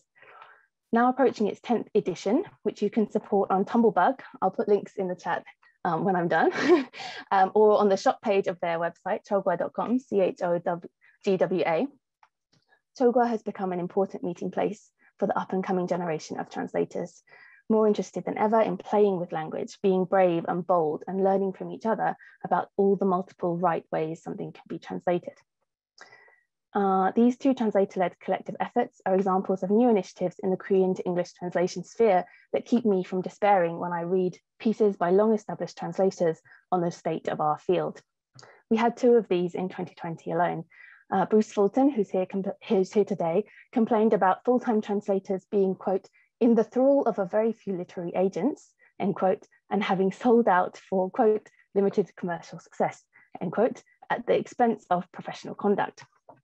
In his introduction, this was the introduction to a special issue of Translation Review, which was offensively enough titled, "They like to sing and dance, but they don't like to read." And then Brother Anthony of Taizé also, in a foreword to the momentous 50th volume of the excellent publication Korean Literature Now, decried that translators are still waiting for Korean authors to write something, quote, which can speak vividly to readers of every continent, end quote, as though we've all been sitting around twiddling our thumbs and the Korean writers we love have not been writing. It is frustrating, to say the least, to see these sentiments being given such prominent platforms. If I try really hard to find a positive here, yeah, perhaps these bad takes give us even more reason to keep making and maintaining our own platforms and can encourage us to help each other even more than we already do in the competitions we are faced with and to celebrate each other's successes, like the publication yesterday of Love in the Big City in the UK by Anton Hare. So unfortunately, though, as fun and affirming as my kind of ideas of how we can deal with this are, they all also work, really hard, real work. Like Twitter is work too. People get paid to run Twitter accounts, right? And this is work which goes largely unpaid and more often falls on the shoulders of translators who are still getting established, translators without professorships or stipends, translators who have been given less support than their colleagues because of their nationality or country of residence. I don't have any specific recommendations for translation institutions with regards to this problem. I don't think they'd listen to me anyway, but I want to repeat that literary translators need to be paid better. They need to be paid more per word. They need to be getting paid before or during the time they're working on large projects. Ongoing stipends are even better. Their invoices should be paid in a timely manner and their contracts include royalties and translation copyright. As our community grows, as it is doing now in a very, very exciting way, I hope that we can empower each other more and more to demand the best possible conditions for our work so that translation from Korean can be the wonderful and worthwhile and respected profession that it has the potential to be. Thank you very much. Sophie, thank you so much. Well, first of all, I want to thank all of our translators here today for their difficult task of not only translating, but trying to become visible in this global world. I really appreciate their work and I really appreciate their genuine thoughts presented today. Now, for all of our attendees, if you look at the bottom of your screen, you'll see the Q&A box. Please click on that and type in your questions. And as we wait for our attendees to ask questions, let me begin this discussion with a few questions and get the momentum rolling here. I'm going to ask sorry, if our translators could turn on their camera so that our attendees could also see all of them. Right, so I'm going to ask a very practical question, and maybe we can start from there. And that is, well, we sort of know the motivation behind LTI Korea. We know what they've done in the past, and we know what they're doing, and we know their agenda for the future. It's pretty clear. It's all on their website as well. And the time that I spent in Korea, I went through LTI Korea, and I still go through them for various projects. I want to hear from you, as I think all of you have gone through KLTI. Sophie said it very eloquently and far better than I could, and she laid out the problems at KLTI. But now, looking ahead, what else can LTI Korea do to expand this field of translators and the process of translation, connection to publishers, and so forth. And feel free to speak, any of you.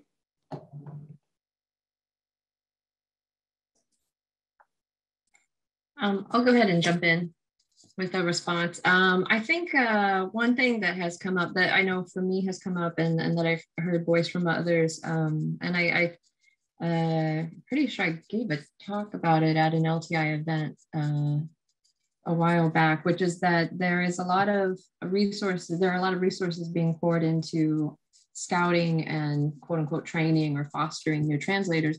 But the problem is, what do you do once you're done with the course? Like for me, I took the very first translation workshop that was offered by LTI. And when I was done, it was either just apply for grants or start teaching. And I had to start teaching in order to survive, basically, because the grant money, it was generous at the time. It hasn't really, well, actually, I think it's actually gone down. I think it's actually, the amount being paid out has gone down. Sophie is already nodding. I know she can say more about that. So the big problem is, like, once you're through the course and you've debuted as a translator, then what? And you pretty much just have to hustle at that point. There's not a lot of sort of ongoing support. Once you start working. I'll stop there and let someone else jump in.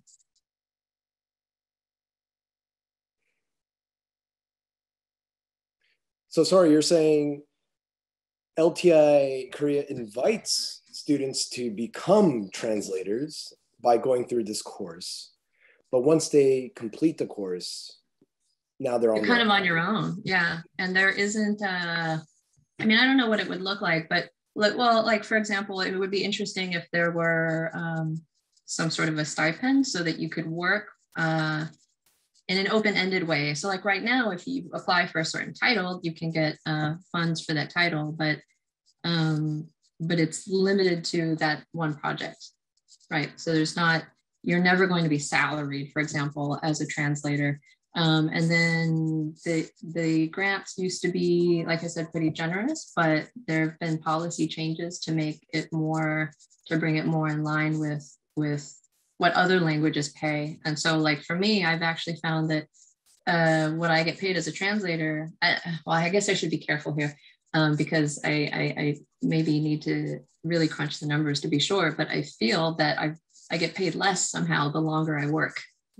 Rather than seeing my pay go up with my experience. Yeah, and you know, it makes it hard to stay in the field. Like as Sophie was talking about you need another source of income or support because, or you're hustling all the time, even on vacation, like Anton was talking about.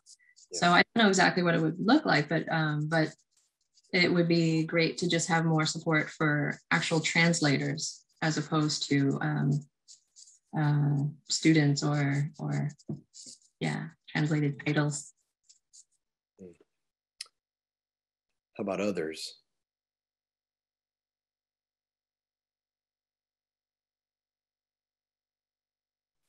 I guess I should jump in, seeing as I talked so much about it, but the rate that LTI Korea pays for translations that it commissions, so translations for its magazines, et cetera, has not gone up for at least 10 years. I would assume longer.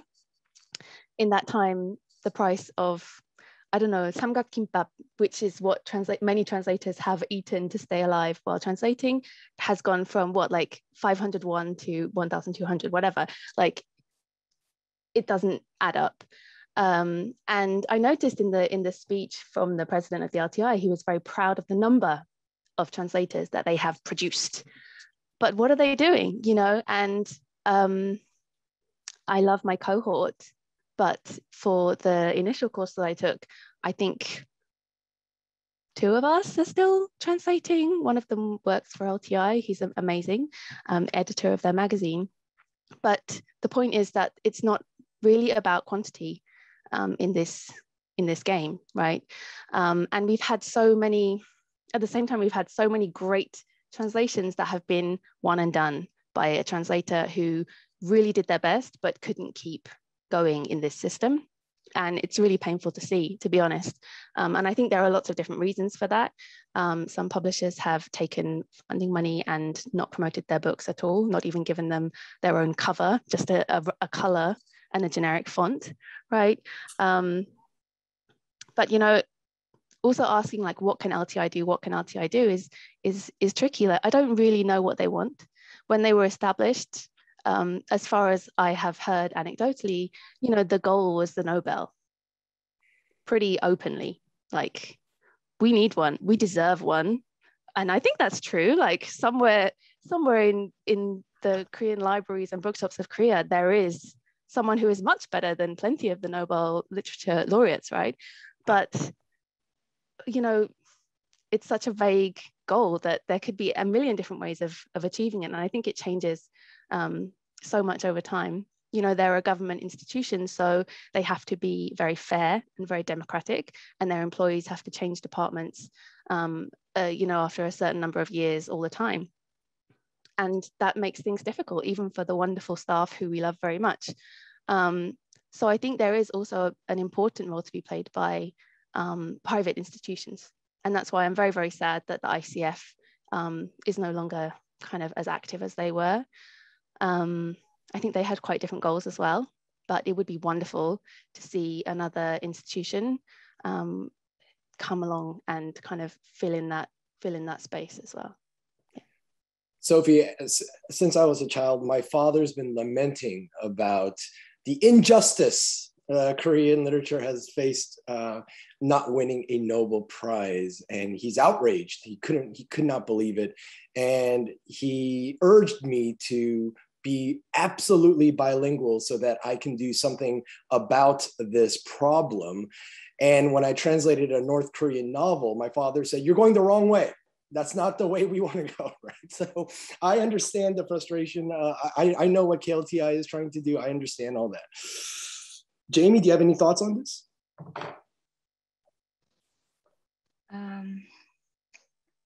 When my students ask me whether at EY University or LTI, if they'll be able to make a living as a full-time translator, I tell them no.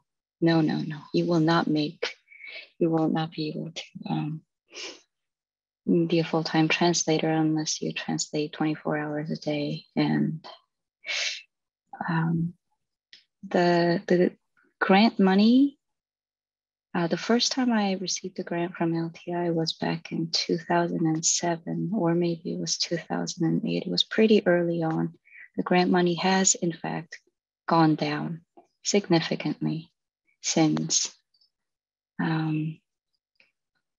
If I did not have all the teaching jobs, I would not be able to translate. But then translating while teaching means spending summer and winter vacations translating and teaching during the semester, which means no break for me. I'm pretty sure I will retire from active literary translation, or just maybe translate much less by the time I'm 50-ish. There is only so much sitting my spine can stand. I think I will have to quit by the time I'm 50. I mean, it's pretty sad, but yeah, that's the reality. Yeah, and it seems like okay. This next question comes from Jian. In the process of translating Korean history, language, or arts, what aspects do you place importance to take note of? And what do you think is a distinctive feature of translating Korean literature? Do you do research before you translate, especially if it's referring to some historical event? And what makes Korean literature unique, I believe, is the question. I've never translated literature of other languages, so I wouldn't really be able to make that comparison, but I guess one thing would be that it's very easy to hide somebody's gender in Korean. And so if that particular character's gender is kind of like a spoiler for later, oh, it turned out to be a guy or it turned out to be a girl, you have to do all kinds of acrobatics in order to keep it hidden. And so that's something that I find myself always kind of struggling with.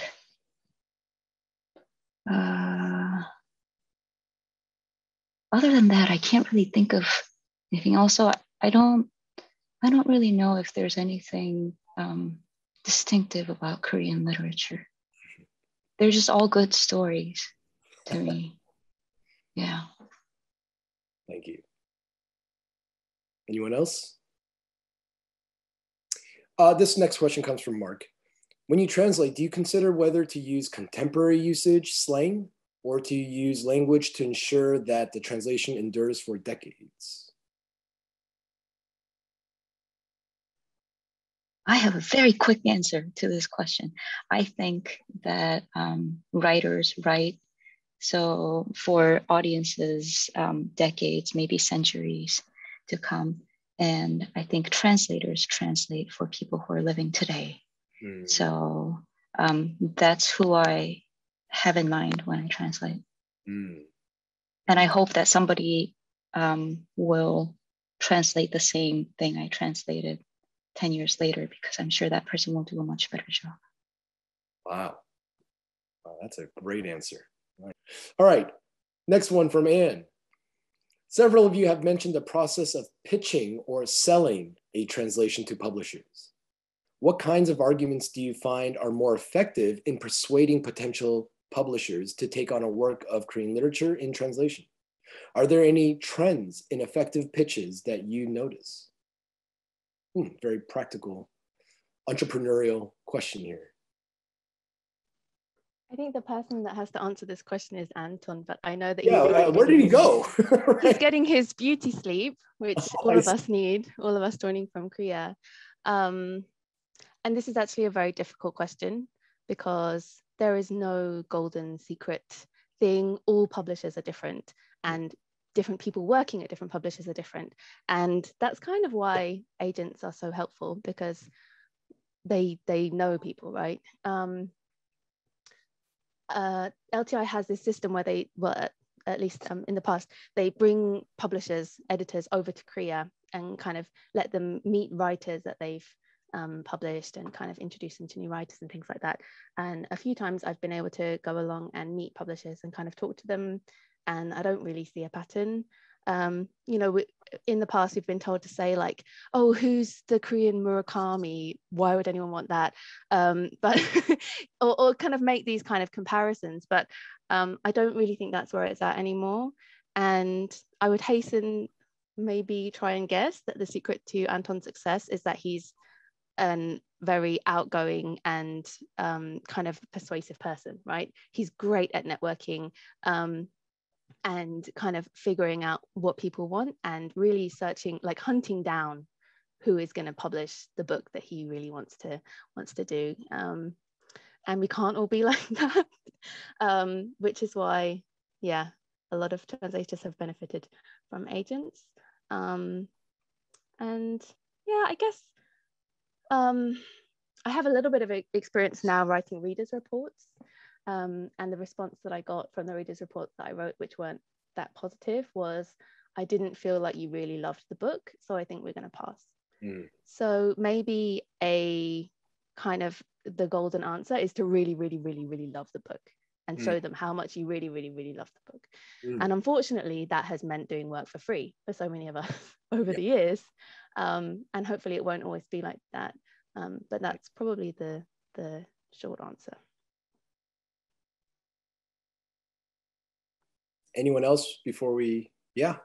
I'll just jump in real quick. What she said, like loving the book, that's really important. It's also, unfortunately, why so many of us do continue working despite the increasingly lower pay and the difficulty of doing this alone. We do love these works. And I think when that shows, when it comes through, it certainly can help to sell a book. But it also goes back a bit to the question you started with and that we all sort of ignored, which is how the K-wave may or may not have affected this.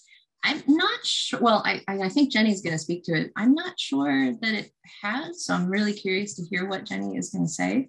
I know when I was first, I haven't done as much pitching as Anton has, but when I have, the message that I was kind of hearing was that nobody wants a book just because it's from Korea.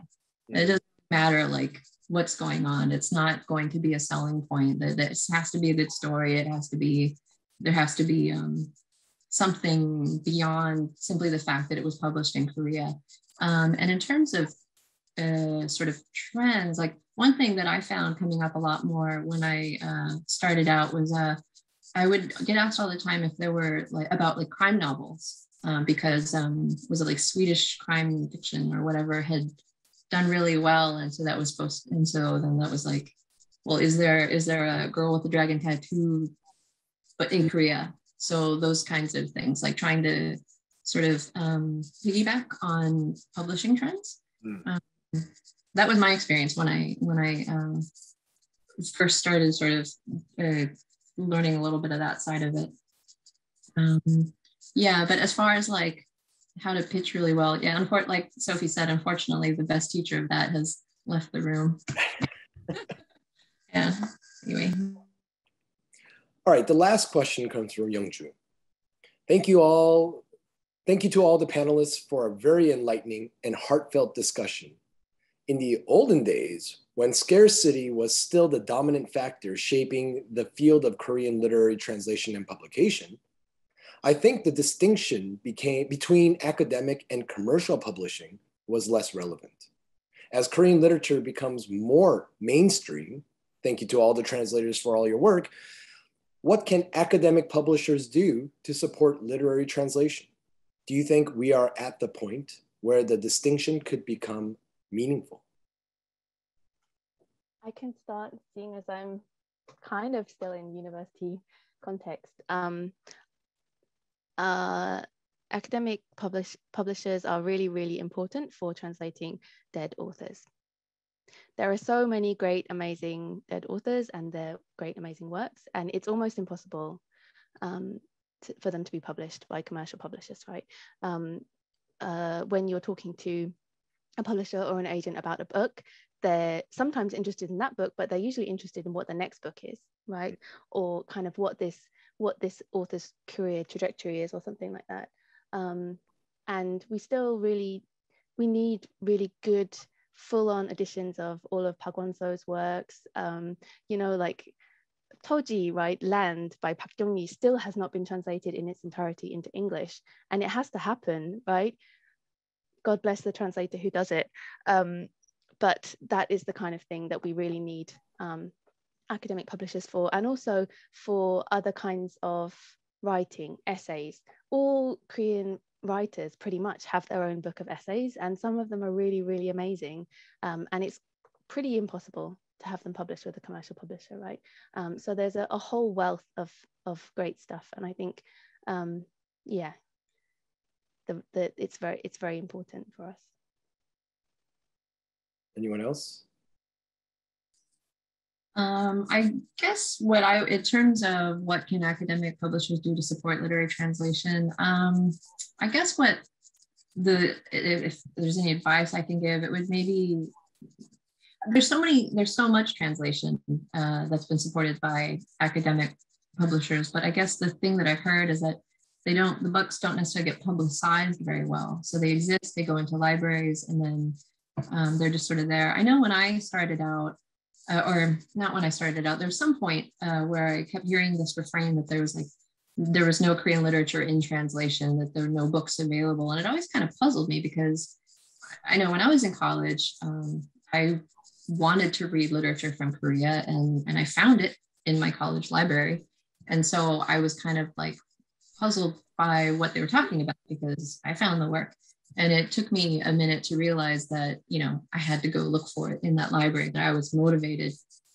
But that's different from getting books out to readers who wouldn't necessarily be looking for it. And I think that's maybe where some of the, I don't know if I want to say disappointment or critiques of academic publications publishers have come up, that, yeah, the books get made, but then what happens? Great. All right. Well, thank you very much. And thank you to the audience members who asked questions. We're going to move right on to the second panel. And our two distinguished speakers in the second panel are Bruce Fulton and Jenny Wang Medina. Bruce Fulton is an inaugural occupant of the Young Bin Min Chair in Korean Literature and Literary Translation in the Department of Asian Studies at the University of British Columbia. I thought I had a long title. He is the co-translator with Ju-chan Fulton of numerous works of modern Korean fiction, general editor of the Modern Korean Fiction series published by the University of Hawaii Press, co-author with Young-min Kwon of What is Korean Literature, recipient of the 2018 Manhae Grand Prize in Literature, and editor of the forthcoming Penguin Book of Korean Short Stories. He is the co-recipient with Ju-chan Fulton of several translation awards and grants, including the first National Endowment of the Arts Translation Fellowship for a Korean literary work, and the first residency awarded by Banff in Canada, International Literary Translation Center. His most recent translations with Ju-chan Fulton are novels Mina by Kim Sa-hwa, The Catcher in the Loft by Chun Eun-young, and One Left by Kim Zoom. The title of his talk today is The Way We Were, Reflections on Pre-Pandemic Translation. Bruce, why don't you go first? And then when it's Jenny's turn, I will introduce her separately. Bruce? As you were reciting that very extensive introduction, I think I made a mistake by saying National Endowment of the Arts. I think it's National Endowment for the Arts. Anyway, I'm always happy to be corrected. I want to thank Youngie Kim Renault for holding this meaningful symposium year after year after year. I remember during one of the very first symposia attending with the late great Pagwan So, and that was a very meaningful occasion. And I also appreciate the extensive introductory remarks, Youngie, that you made. And I got to thinking that one translation of your good mother's works was that of her 1961 story, Deya Sogeso by Kim Jong-un, a very fine story indeed, Among the Marching Columns.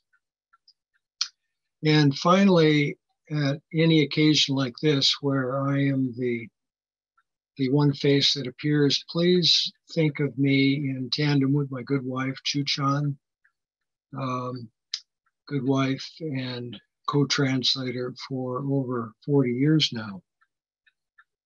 No clicking. I should mention that I'm also happy to be on the same panel with Jamie and Sora and Sophie, whom we have very good memories of when we first met, and also Jenny, who I think is our oldest acquaintance among this group. The title of my presentation is Reflections on Pre-Pandemic Translation, and I should mention that the pandemic I speak of is not the COVID-19 pandemic, but rather the commercial mindset that, in my mind, has infected the process of the translation and publication of contemporary Korean fiction in particular, And this is a pandemic for which there is no vaccine in the form of agreed upon standards of professional conduct. I want to start by citing a remark made by an outside reader of a translation of ours that currently sits on the desk of a academic press. As my colleagues who have tried to place translations with an academic press will know, when you submit something to an academic press, the manuscript, in this case, the translation and the original Korean, are sent out to 2 or 3 outside readers. And in the case of this work, one of the outside readers submitted 4 single-space pages of comments, and about halfway through, we saw the comment, the translator must realize that the original Korean work is important. So that seemed like kind of a head scratcher to us. Why would anyone translate a work of literature that he, she, they did not consider important? And that got us thinking about our own 40 plus years of literary translation. And I suppose we could mention our decades of partnership with writers such as Hwang Sun-won, Oh Jung-hee, and Chae Yoon, but I'm afraid we would come across as hopelessly naive and old-fashioned. So instead, I thought I would direct my comments to this question, question of the importance of the original Korean. And I would like to think that each and every one of our published translations, there's slightly over 200 by now, is important in some way. I would like to think that each of those translations made a difference, makes a difference. I would like to think that the works of trauma literature we have translated make a difference in persuading readers to revisit the stereotype of much of modern Korean fiction as adukta, gloomy, depressing. We would like to think that it is meaningful for readers to develop a sense of empathy and to understand that works of literature written by Korean writers may not always be positive, they might not always be humorous, but they are often due to the expectations of the Korean literature power structure involve issues. So we would like to think that our translations of Oh Jung-hee and Kang Seok-young and Kim Ji-won that constitute the volume Words of Farewell was important, that it was meaningful, that it made a difference. And we base those thoughts on remarks such as those of Elaine Kim, a pioneering scholar of Korean American literature, who used Words of Farewell at the University of California, Berkeley, and once said to us, "You cannot possibly know how empowering these stories are for my students, especially my female students of Korean ethnicity." We would like to think that our translation of Kim Sa-gwa as given some context to the increasingly frequent slogan, Hell Chosun.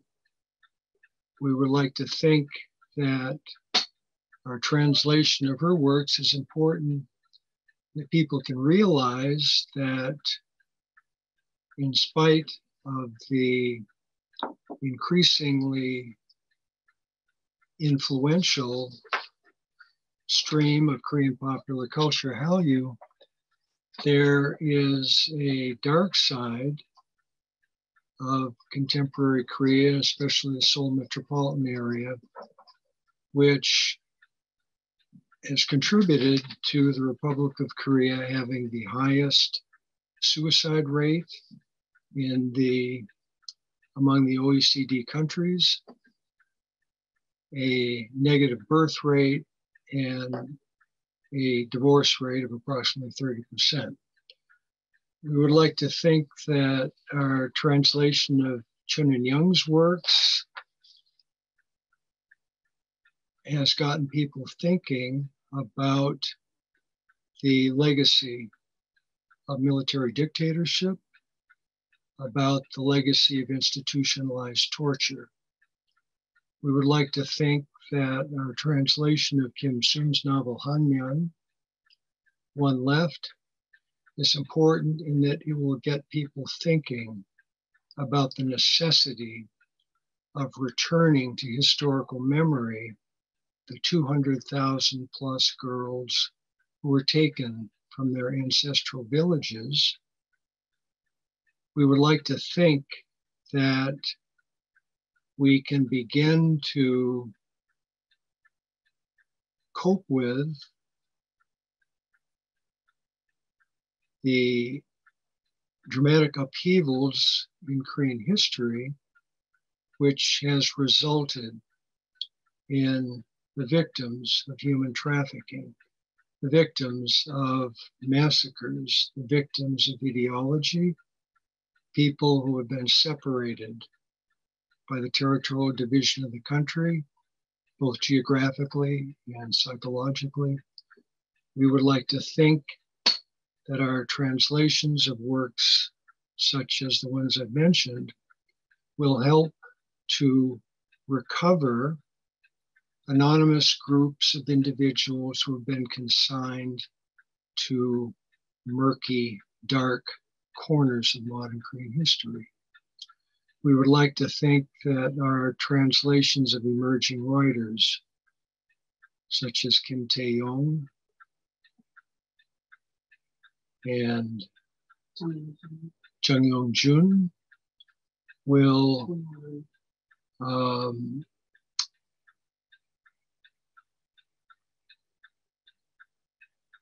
allow readers to know that there is increasing diversity in contemporary Korean fiction writers, especially, and increasingly in contemporary Korean poetry. I'm afraid to say that drama lags somewhat behind in these respects. But I think that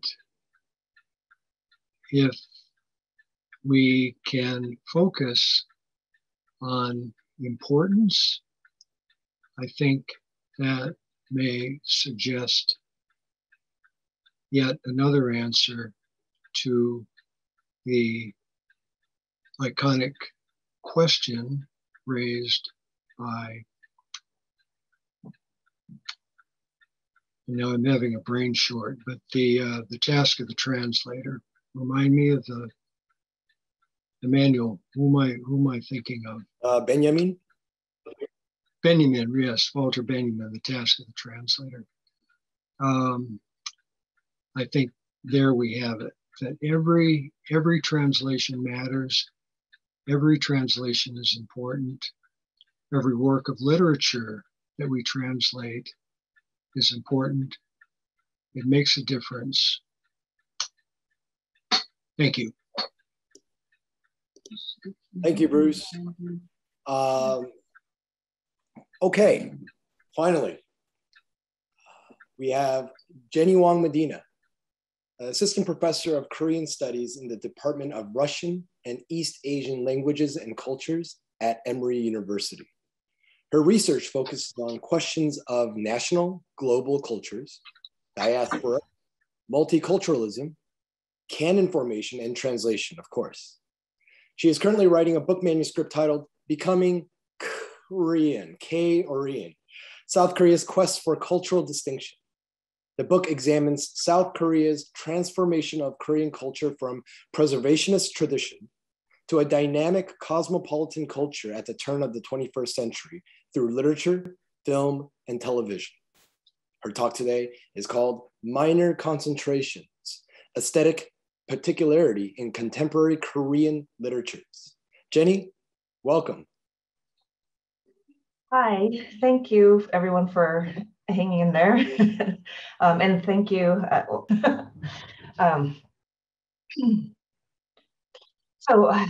Thank you to GWIKS, Korea Foundation, the Department of East Asian Languages and Literatures, and of course, Professor Kim Reno and the Hahn Moo-Sook Colloquium. I'd also like to thank Emmanuel and Jisoo for their tireless work hosting scholarly conversations in all areas of Korean studies.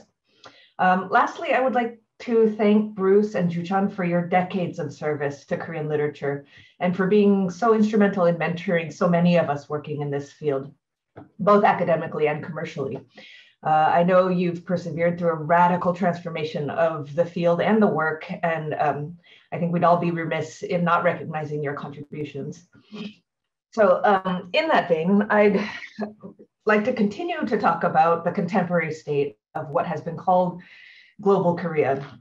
And while this K has become a signifier for global Korea in the 21st century, it can refer to a Korean peninsula that calls on many complex subjectivities in and outside the geographic space of the Korean peninsula. The concept, even Korea, has strong affective meaning for self-identified diasporic Koreans in the margins of a number of multicultural societies around the world. Calling something Korean, whether as K or Korean, is also influenced by the minority discourse of US racial politics, which has been complicated by the visibility of South Korea's cultural exports. The insistence on a unifying K that encompasses many different versions of Korean culture from the diaspora and from the divided peninsula, however, can be seen maybe negatively as an imperializing gesture that attempts to depoliticize national culture in the service of neoliberal subjectivity for the bourgeois transnational class. In this presentation, I'd like to approach aesthetic particularity in Korean literature as ethnic minority and minority language literature as a step towards rethinking its relationship to Korean American literature. And this I kind of bracket as a subset of what's now being called global Anglophone literature. And as ethnic minority literature.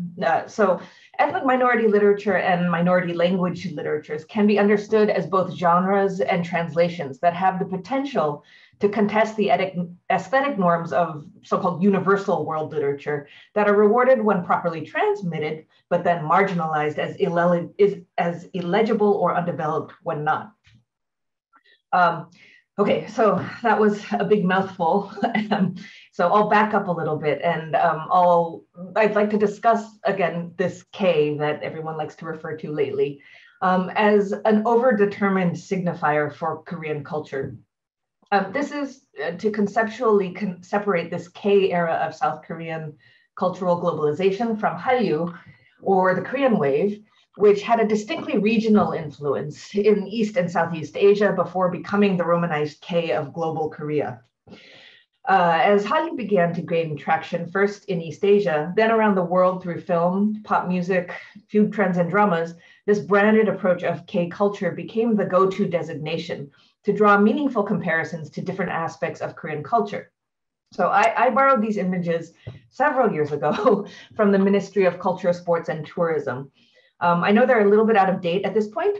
I think that the K-pop is way out of date, and we've got Pororo still in there instead of Tayo, but they illustrate my point, I think, quite nicely. So this series of books about K culture in several different languages was published from 2011 to 2014 by the Korea Culture and Information Service. But as you can see, in addition to music, fashion, art, architecture, food, television, sports, and beauty, South Korea has invested in literary translation as part of the efforts to define Korean, or what's now K, culture. We've seen how successful this approach has been, and we've heard from translators working in this field. Now that the K designation is well recognized as a prefix for anything related to Korea, but I think we should also be reminded that this K prefix was already in use in North America by diasporic Koreans to refer to the ethnic enclave of K-Town, and was preceded in global popular culture by J-pop, not J-literature, any of these things. Korea was much more strategic in utilizing this prefix to a much greater effect, and certainly with the embrace of diaspora communities. All of this is to say that the image of Korea has undergone a major sea change over the past 20 or 30 years. And this change has occurred in dialogue with multiple claims to representing Korea in international media, from South Korea, North Korea, as well as from different sites of the Korean diaspora. I have a few representative examples. This one on the bottom left corner is a bodega in New York City, which until the early 2000s was called a corner Korean, but it's just a grocery store. So just as South Korea has been grappling with the domestic issue of multiculturalism in recent years, ethnic Koreans in other multicultural societies have struggled with the complex identifications of state, nation, ethnicity. But the now ubiquitous K to denote anything culturally Korean is tied to the understanding that all of these K things receive validation through South Korea. And despite both North and South Korea broadly referring to 해외 동포, or overseas compatriots, in statements over the past few years, it has become clear that there are class and race-based cultural hierarchies that have an effect on how Koreanness is conferred on different people and different groups. It is my contention then that the same can be said for what is considered Korean cultural content. Regarding cultural content, this is something I've written about in South Korea's shift from culture as tradition to culture as content elsewhere. But suffice to say, the highly successful neoliberal turn of Korean cultural production has been well documented. I would argue, however, that this shift has been beneficial for the image of Korean literature, which has gained recognition as a literary tradition through the targeted support for literary translation. And this support has undergone several changes as well, going from a kind of external funding model from UNESCO through to the Hahn Foundation, the ICF, and the KLTI. What I would like to talk about today, however, is how to understand so-called Korean literature within the contested concept of world literature. World literature, of course, has been the topic of a lot of debate in the last 2 decades as theories of globalization from sociologists and anthropologists such as Emmanuel Wallerstein, Aiwa Ong, Padarai, and Hart and Negri have come into productive conversation with scholars concerned with literature and culture, such as Emily Apter, Peng Chia, and Pascal Casanova, who is, I believe, a journalist, not an academic, but nevertheless, through these works, the conversation about the role of literature and the humanities in the 21st century has moved from these kind of dire predictions about the demise of the humanities to a renewed sense of urgency about the role of humanistic social critique. So I've been teasing you a little bit with these quotes that if you're on a smaller screen, you probably can't see at all, but I'll turn to them now. And these are taken from the proceedings of the very first Daesan International Forum of Literature in 2000.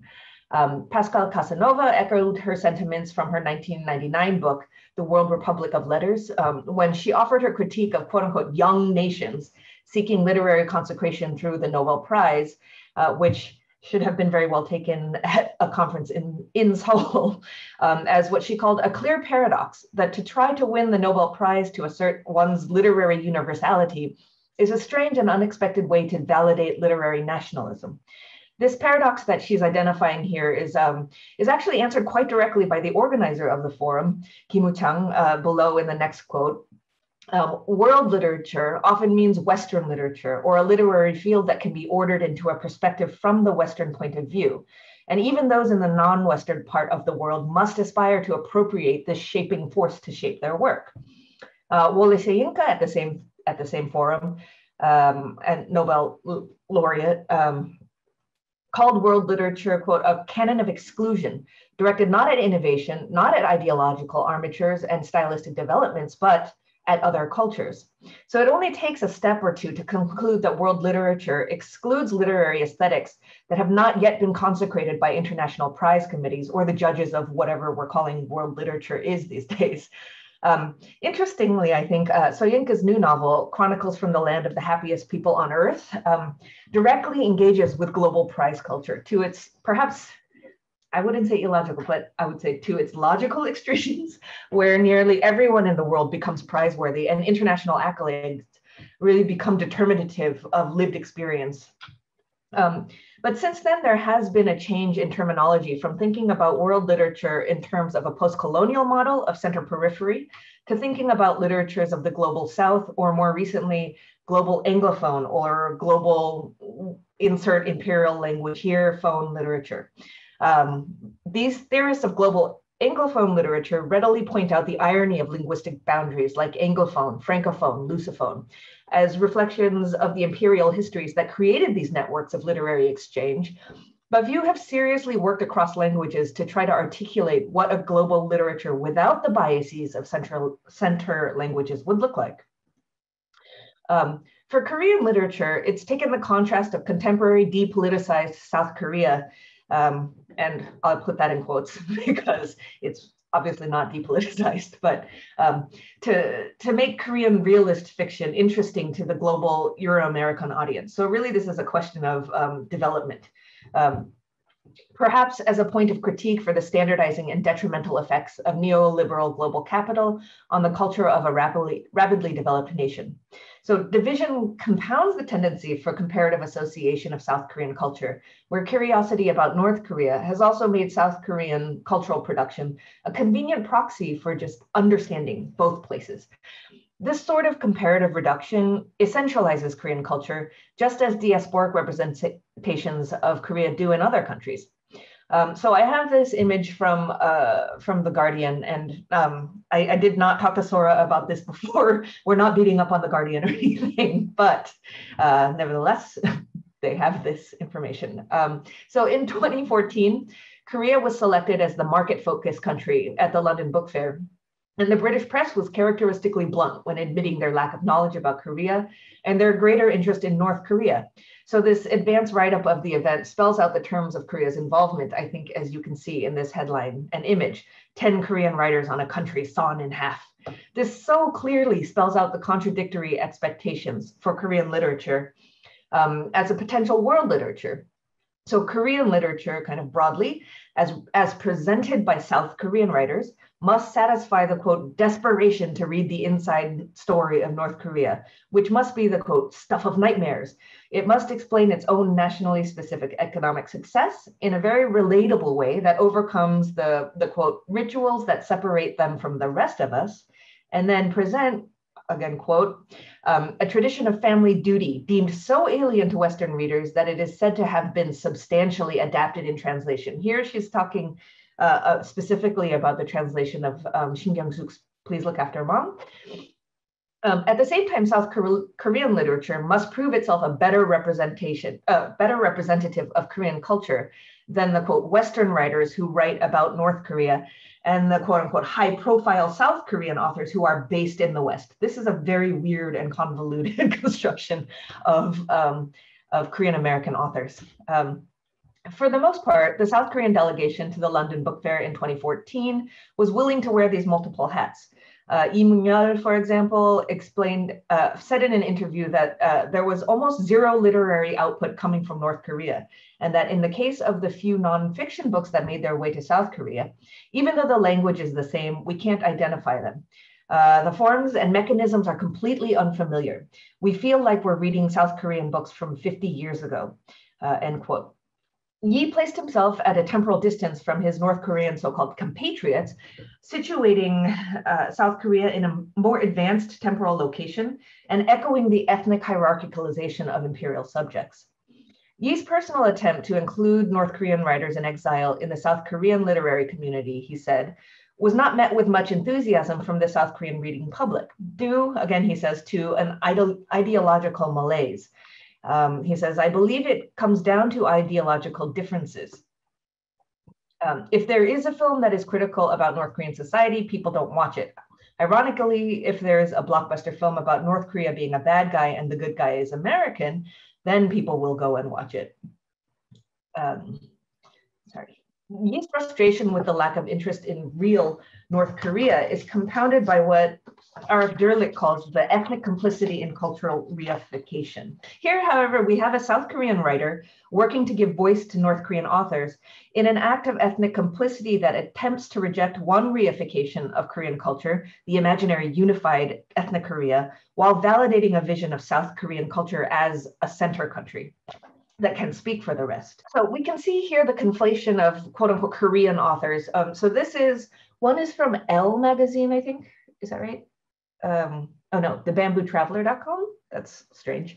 And the one on the right is reading recommendations from Vanity Fair in November 2015. And we can see again, the conflation of so-called Korean authors with Korean literature, regardless of the language in which these texts were written, regardless of translation. So not necessarily Koreaphone literature, but literature written by racialized Korean bodies, with a historic preference for self-conscious Anglophone literature that writes within the aesthetic tradition of world or Western literature, while complicating also world literature's desire to tether race and ethnicity to place. So we see a lot of examples here of some of literature in translation, some written by ethnic Koreans, not necessarily all literature either.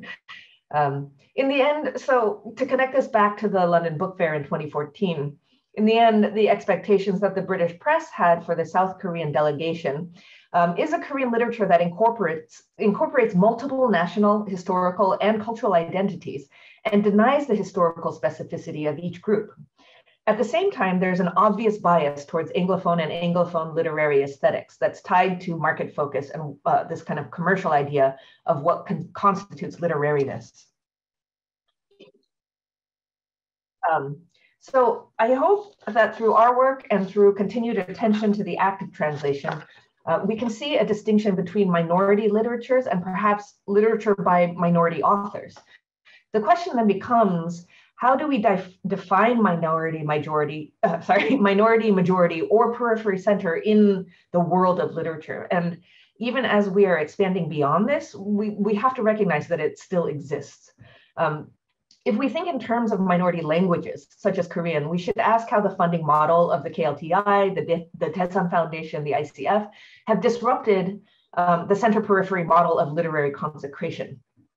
Anecdotally, in my work with various translation organizations, including the Ponyogwon, the KLTI, and PEN International, translators of Korean literature have become kind of the envy of the translation world. But as Anton spoke to and our illustrious translators have spoken to, the role of individual translators in advocating for their literatures is quite important. I will note, however, that since the establishment of the KLTI, several other minority language countries have established similar literary translation institutes, including Poland, Switzerland, Kazakhstan, Egypt, and others. Thus, we do see a double-edged sword. The neoliberal approach to cultural promotion that created institutions like the Ponyogwon and the Daesan Munajjedan has had an effect on at least the visibility of minority literatures.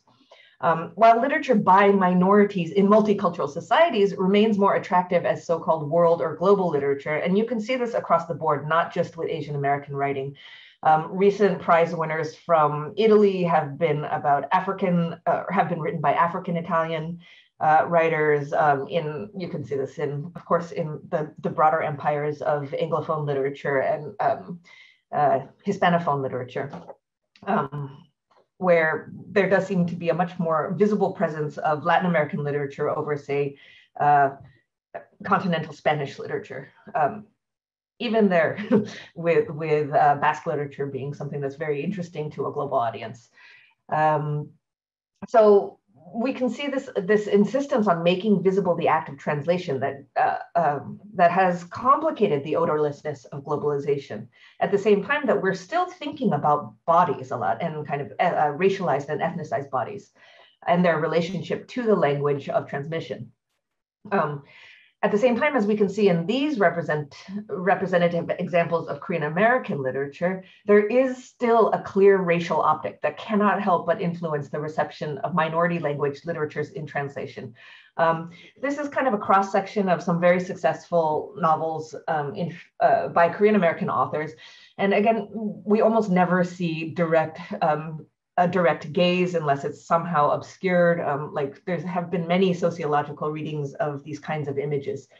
And we can clearly see a similar aesthetic at play in the marketing of both Korean language authors in translation and Korean or Asian Anglophone authors. So then how do we reconcile these conflicting demands? I don't know, but I would like to end with this image from a new comic book series by Jeremy Holt, a Korean American adoptee author. It's called Made in Korea. The comic takes place in a near future where children are replaced by robotic proxies. And a Korean engineer creates a software program for one of the robotic children that enables it to develop self-consciousness. This comic takes place in South Korea and the US. And here we can see this dialogue. Dialogue is referenced in translation, so it says, damn it, with no actual Korean referent. So we see this, again, subtitling sort of that says translated from the Korean. But the impact of the visuality of Hangul is incredibly necessary for this text. This shorthand for gesturing towards a translation of a quote unquote original text that doesn't exist leads us, or at least leads me, towards an understanding of the constellation of aesthetic particulars of Koreanness that has been in a moment of convergence in the early 2000s with this global Korea stuff.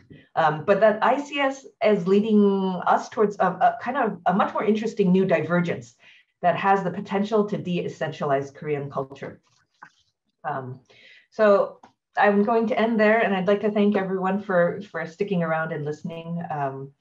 And thank you everyone for sharing your thoughts also. Thank you very much, Jenny. It's always a pleasure to hear you speak. Thank you to both Jenny and Bruce for taking this time and sticking around. Our audience members who've been really patient to persevere all this whole time. I will open it up for questions. And again, please type your questions in the Q&A box.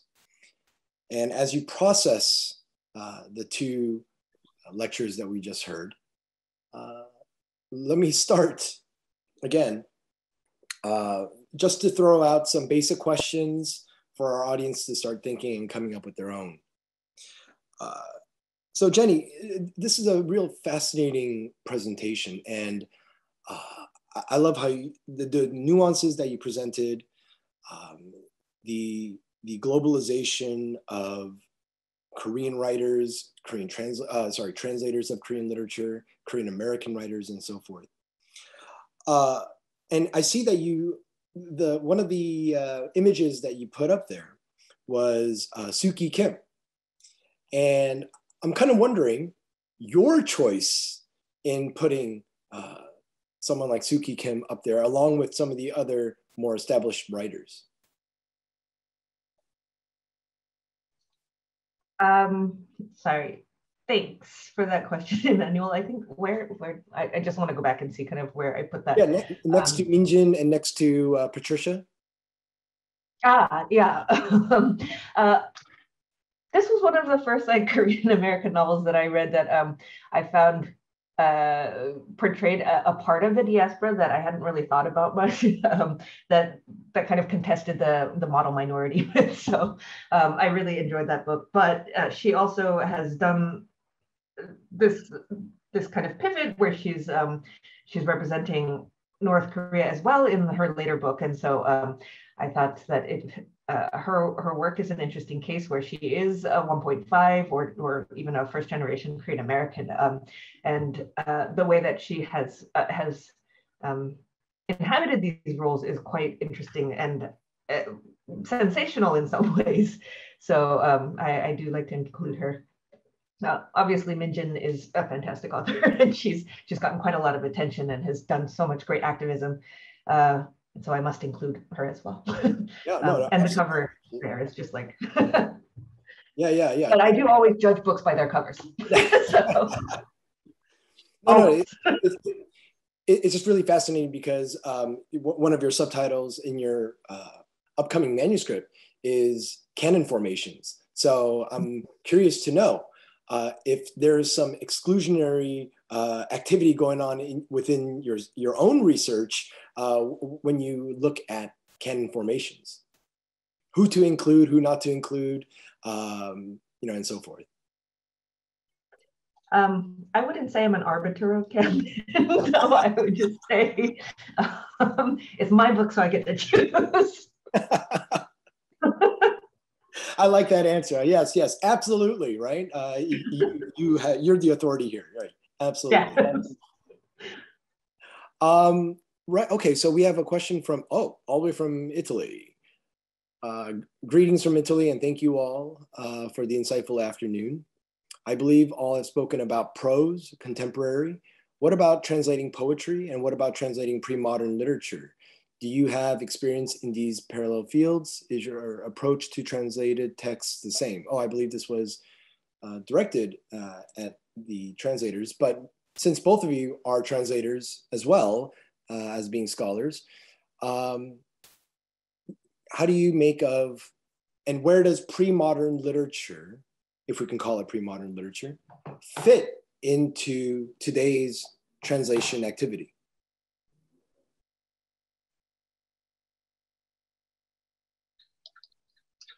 I could try that one, Emmanuel. It enters in very importantly, if only to help remind us that there's a very strong oral and performative stream of the Korean literary tradition. So I welcome the publication of the anthology by Mike Pettit and John Park and Gregory Evon. And I think I'm leaving out the fourth editor, but that was a welcome publication by Columbia. And poetry has been well established, I think, for decades now.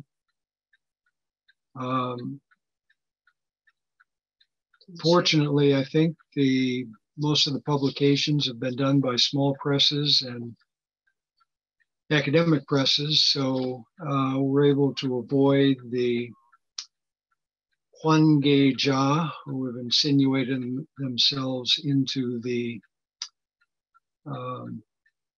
publication of translations of contemporary Korean fiction. And poetry will always be a strong element of Korean literature and translation because it is really the heart and soul of the Korean literary tradition. So I don't think we have to worry too much about poetry, and it's great to see that there is a more equal gender representation among poets being published in translation these days. We're not quite to where we are in terms of gender parity with fiction, but certainly way ahead of the situation of Korean drama in translation.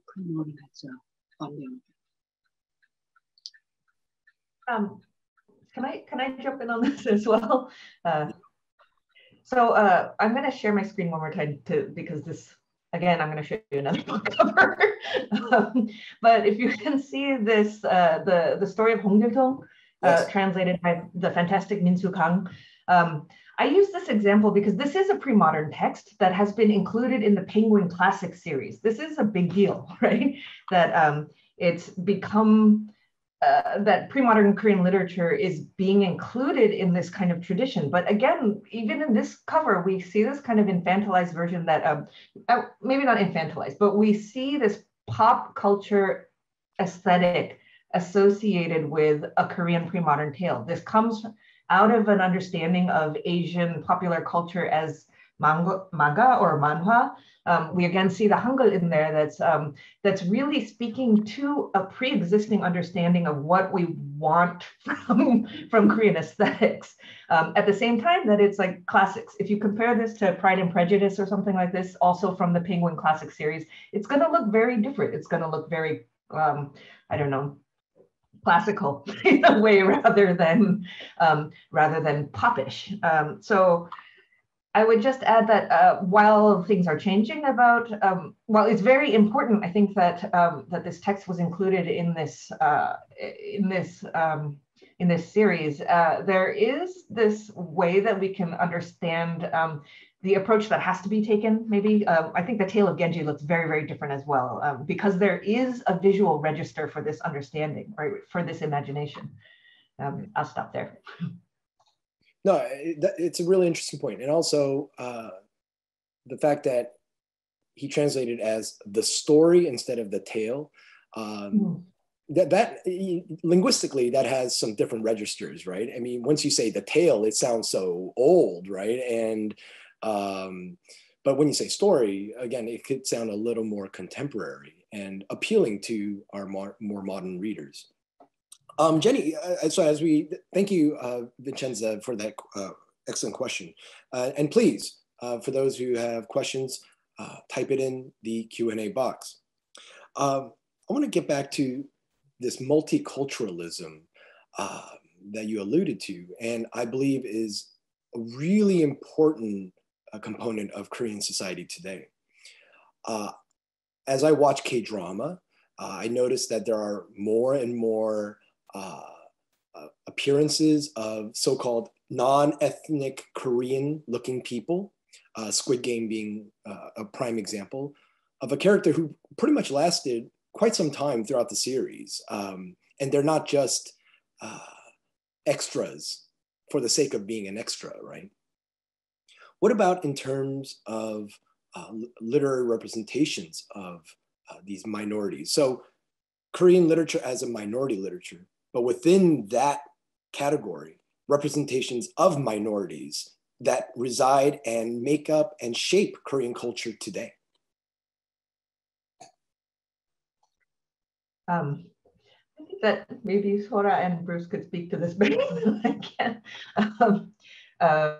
Oh, sorry, I got distracted by one of the chat questions, but certainly there has been an effort to incorporate this kind of multicultural vision of Korea in the literary sphere in a way that I see as this kind of neorealism that I would connect to kind of earlier periods of Korean literature where I don't know if this is going to be inflammatory, but I have connected this to the idea of Minjung literature and these kind of polyphonic narratives where we're trying to draw a broader cross-section of dominant Korean society.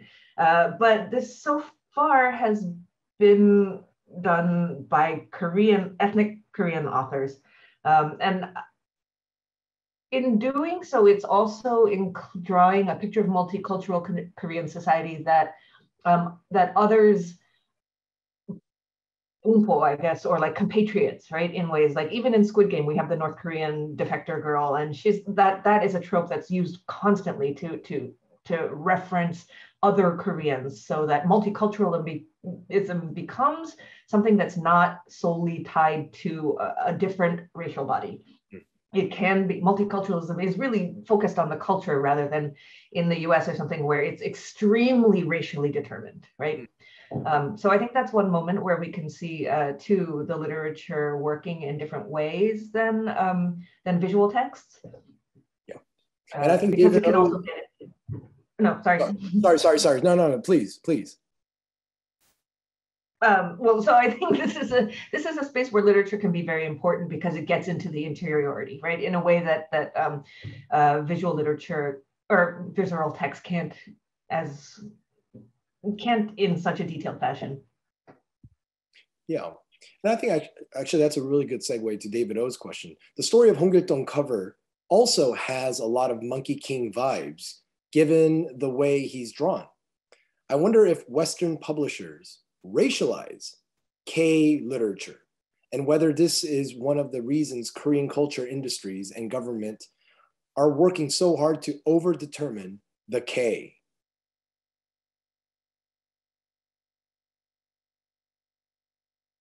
Yeah, Jenny, you want to start? If Bruce wants to speak to this, I'd love to hear his thoughts as well. or Juchun too. I think certainly they do racialize K literature, and there are definitely Monkey King vibes going on here. But in that way, I think the choice of that image too, I think it refers also to a constellation of Honghaedong and of these kinds of popular Korean texts that have survived and that speak to a kind of a regional imagination of these old tales that I thought was quite cheeky in this way, that it draws a longer history of Asian popular culture and Asian, like whatever we want to call traditional culture, right? So it shows that these things have persisted over time, that these stories have had meaningful relationships with these communities for a very, very long time. And for that sense, like, I really love this choice. And also it's colorful, so I'd like to pick it up if I see it. Yeah. Bruce or Sora, any comments on the racialization of Korean literature and the overdetermination of the K? I would rather talk about the intertextuality that we see in, well, I prefer to focus not so much on Hongkil-Dongjeon, but on Korean folk tales that have been revisited time and again by not only by creative writers, but by film directors, TV producers, in some cases in both North and South. So I, over the decades, have often found myself wondering, and I often discuss this with my students, what is it about the Shimcheong story that invites so many creative minds to revisit it time and again?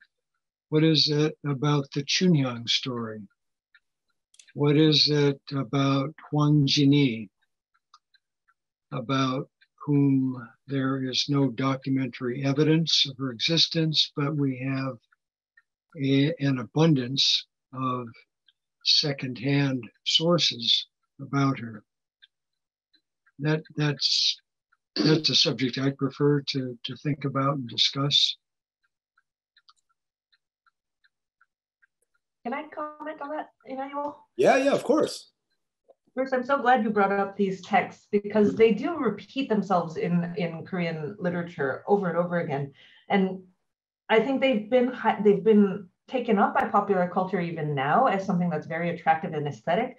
Now that's being also combined with things, I mean, Sora's translation, for example, of Paridegi, right, of Hwang Cheok-young's, what was it, Sora's? A Tale of Princess Bari, sorry, that was the English translation, that takes this old tale and places it in a contemporary context. But at the same time, we see popular culture also taking up these images as in different ways that is marketing it to a global audience. Like we see now Gumiho everywhere, right? Which is a Korean folk figure or like kind of mythic thing that is now really globalized, so much so that I was in the car the other day with my daughter and her friend, and they were playing Cookie Run, this new game. And she got really excited because she got the 9-tailed fox cookie. And I was like, what? Is that a Korean game? And she was like, no, I don't think so. But it's this really cute fox with 9 tails. And then when she attacks, she does this thing. And I was like, wow, that is a really interesting way of inserting that tale into a global contemporary context. That now it's going to become part of this kind of this mythic global imagination that that includes like goblins and now Gumiho and like leprechauns and whatever, right? It's legible now, and that was just fascinating to me. Yeah, so thank you for that, Bruce. Yeah, Sora, if you're there. Any thoughts on the overdetermination of the K?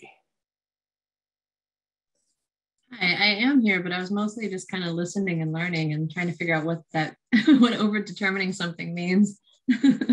Well, yeah, so to give you an example, I'm a little ashamed to say this, but for example, our next HMS colloquium is on K fashion. So it's everything has to be K something, K this, K that. And, you know, are we going beyond what was, you know, originally intended, or it's naturally just part of Korean culture, but why do we have to add the K in order to make it somehow sound more global or trendy or, yeah. Okay, I guess I can speak to that, because as a translator, and maybe it's part of why this question was hard for me to answer, because when I translate, I don't really think like, okay, I'm going to translate a Korean book and what is Korean about it. And I'm really focused on that writer, that individual writer. And if anything, what I'm looking at is what makes this writer different from every other Korean writer? What is it about their voice or their thumbprint on the book, on the writing, that I need to bring to life? And so if anything, I'm really consciously trying to work against this sort of K literature idea, because I want this writer to stand out as themselves. So maybe that's why I'm kind of puzzled, because no, that's a very valid point. It's a very valid point. And as I look at Mark's question, and I'll take this question as the last question for our session today. I'm struck by the distinction between Korean literature and Korean authors. Is there Korean literature being produced by non-Korean authors? So again, going back to the racialization, the ethnic identification, national identification, the age-old controversy over what makes it Korean literature. You know, if the three of you can speak on that, that'd be great. And we will end our session today. Emmanuel, I can cite at least one fiction writer who's writing what I consider to be Korean literature. His name is Tim Fitz, I believe. And thanks to the efforts of the Sejong Society and Lucy Park and David McCann and Mark Peterson, we have now a number of people outside of Korea, not necessarily Korean ethnicity, writing Shijo. I myself would like to see this effort to regenerate a vernacular Korean verse form extended to Kasa as well. And I meant to mention during my talk previously that Ju Chan and I have translated a couple of Kunde Giheng Kasa written by Jo A. Young, who was a Shin-Yosa wannabe and the aunt of the poet Cho Ji-hun. And I think, again, this is a way in which, because of the standard 4-beat rhythm of the Kasa she wrote, this is another way of reminding those who are smitten by Hallyu that Korean literature is very much an element of the Korean cultural tradition. So yes, there is Korean literature being written by non-ethnic Koreans, and perhaps someday, I think this will be decades in the making, we'll see a recipient of the Isang Munaksan, the Isang Literature Prize, most prestigious award for literary short fiction, given to a person who's not of Korean ethnicity, which is, I seem to recall, the Akutagawa Award in Japan went to one such person quite some years ago. Anyone else? I'll jump in here. The point that Bruce just made about poetry, like a Korean form of poetry becoming internationalized, it made me think about some discussions that I've seen recently about prose and plot structure in fiction, and the idea that what we normally think of as the classic plot is actually more true for Western fiction, for English fiction, I should say. And that like with Korean stories and novels from other languages, we see different types of plot structures, different ways that books are paced. Not all stories have the epiphany moment, for example, or the conflict, the sort of conflict that you expect to see. And so it now makes me, kind of gives me, or raises this, sorry, it's very late here, so I'm trying to speak clearly. But now it creates this interesting question of, if someone is writing a novel and using, for example, a Korean plot form, is it then a Korean novel? Can we sort of push that idea of what makes a novel Korean to look at to look at form, in other words? Normally, like when I was coming into this sort of simple answer I was given with it, Korean literature is literature that's written in Korean. But then as Jenny points out in her presentation, there's also this idea of literature written by the racialized Korean body, which we see with like Korean American novels by Korean American writers being added to lists of books in translation when they were never translated. So my brain's about to spiral down into sleep, but anyway, I like that idea of maybe the form of the writing being allowed to define what Korean literature is, as opposed to the body that wrote it. Yeah, to echo that, that is the question of the aesthetics, right? Because there is this sense that the things that do get a lot of attention tend to fit into the Western narrative mode, right, of prose fiction. And I would say that the best examples of Korean literature do not fit that mold. And that's why they might seem unapproachable or something like this. But that's something that, that needs to be decentralized, I think, or at least deconstructed a bit. I would think that you would have a lot to say about this, Emmanuel, because is there Korean literature being produced from North Korea? Because they don't call themselves Korean. It's Joseonmunhak, right? So it's not Gungmunhak, it's Joseonmunhak. So. Oh, I mean, I could talk about this all day. And even in my classes that I teach, we problematize this nationalized term Korea, what that means. In fact, my entire research began with the question of what is Korea. So yeah, we could talk about this all day, but we'll do it on our own, right? Over a cup of coffee or something. Hopefully as soon as the pandemic dies down and we can travel freely, meet each other freely. I'm dying to see you guys and share stories that is long overdue. With that, I want to thank everyone who's participated at the 29th HMS Colloquium. We thank you so much for hanging in there for the past 3.5 hours.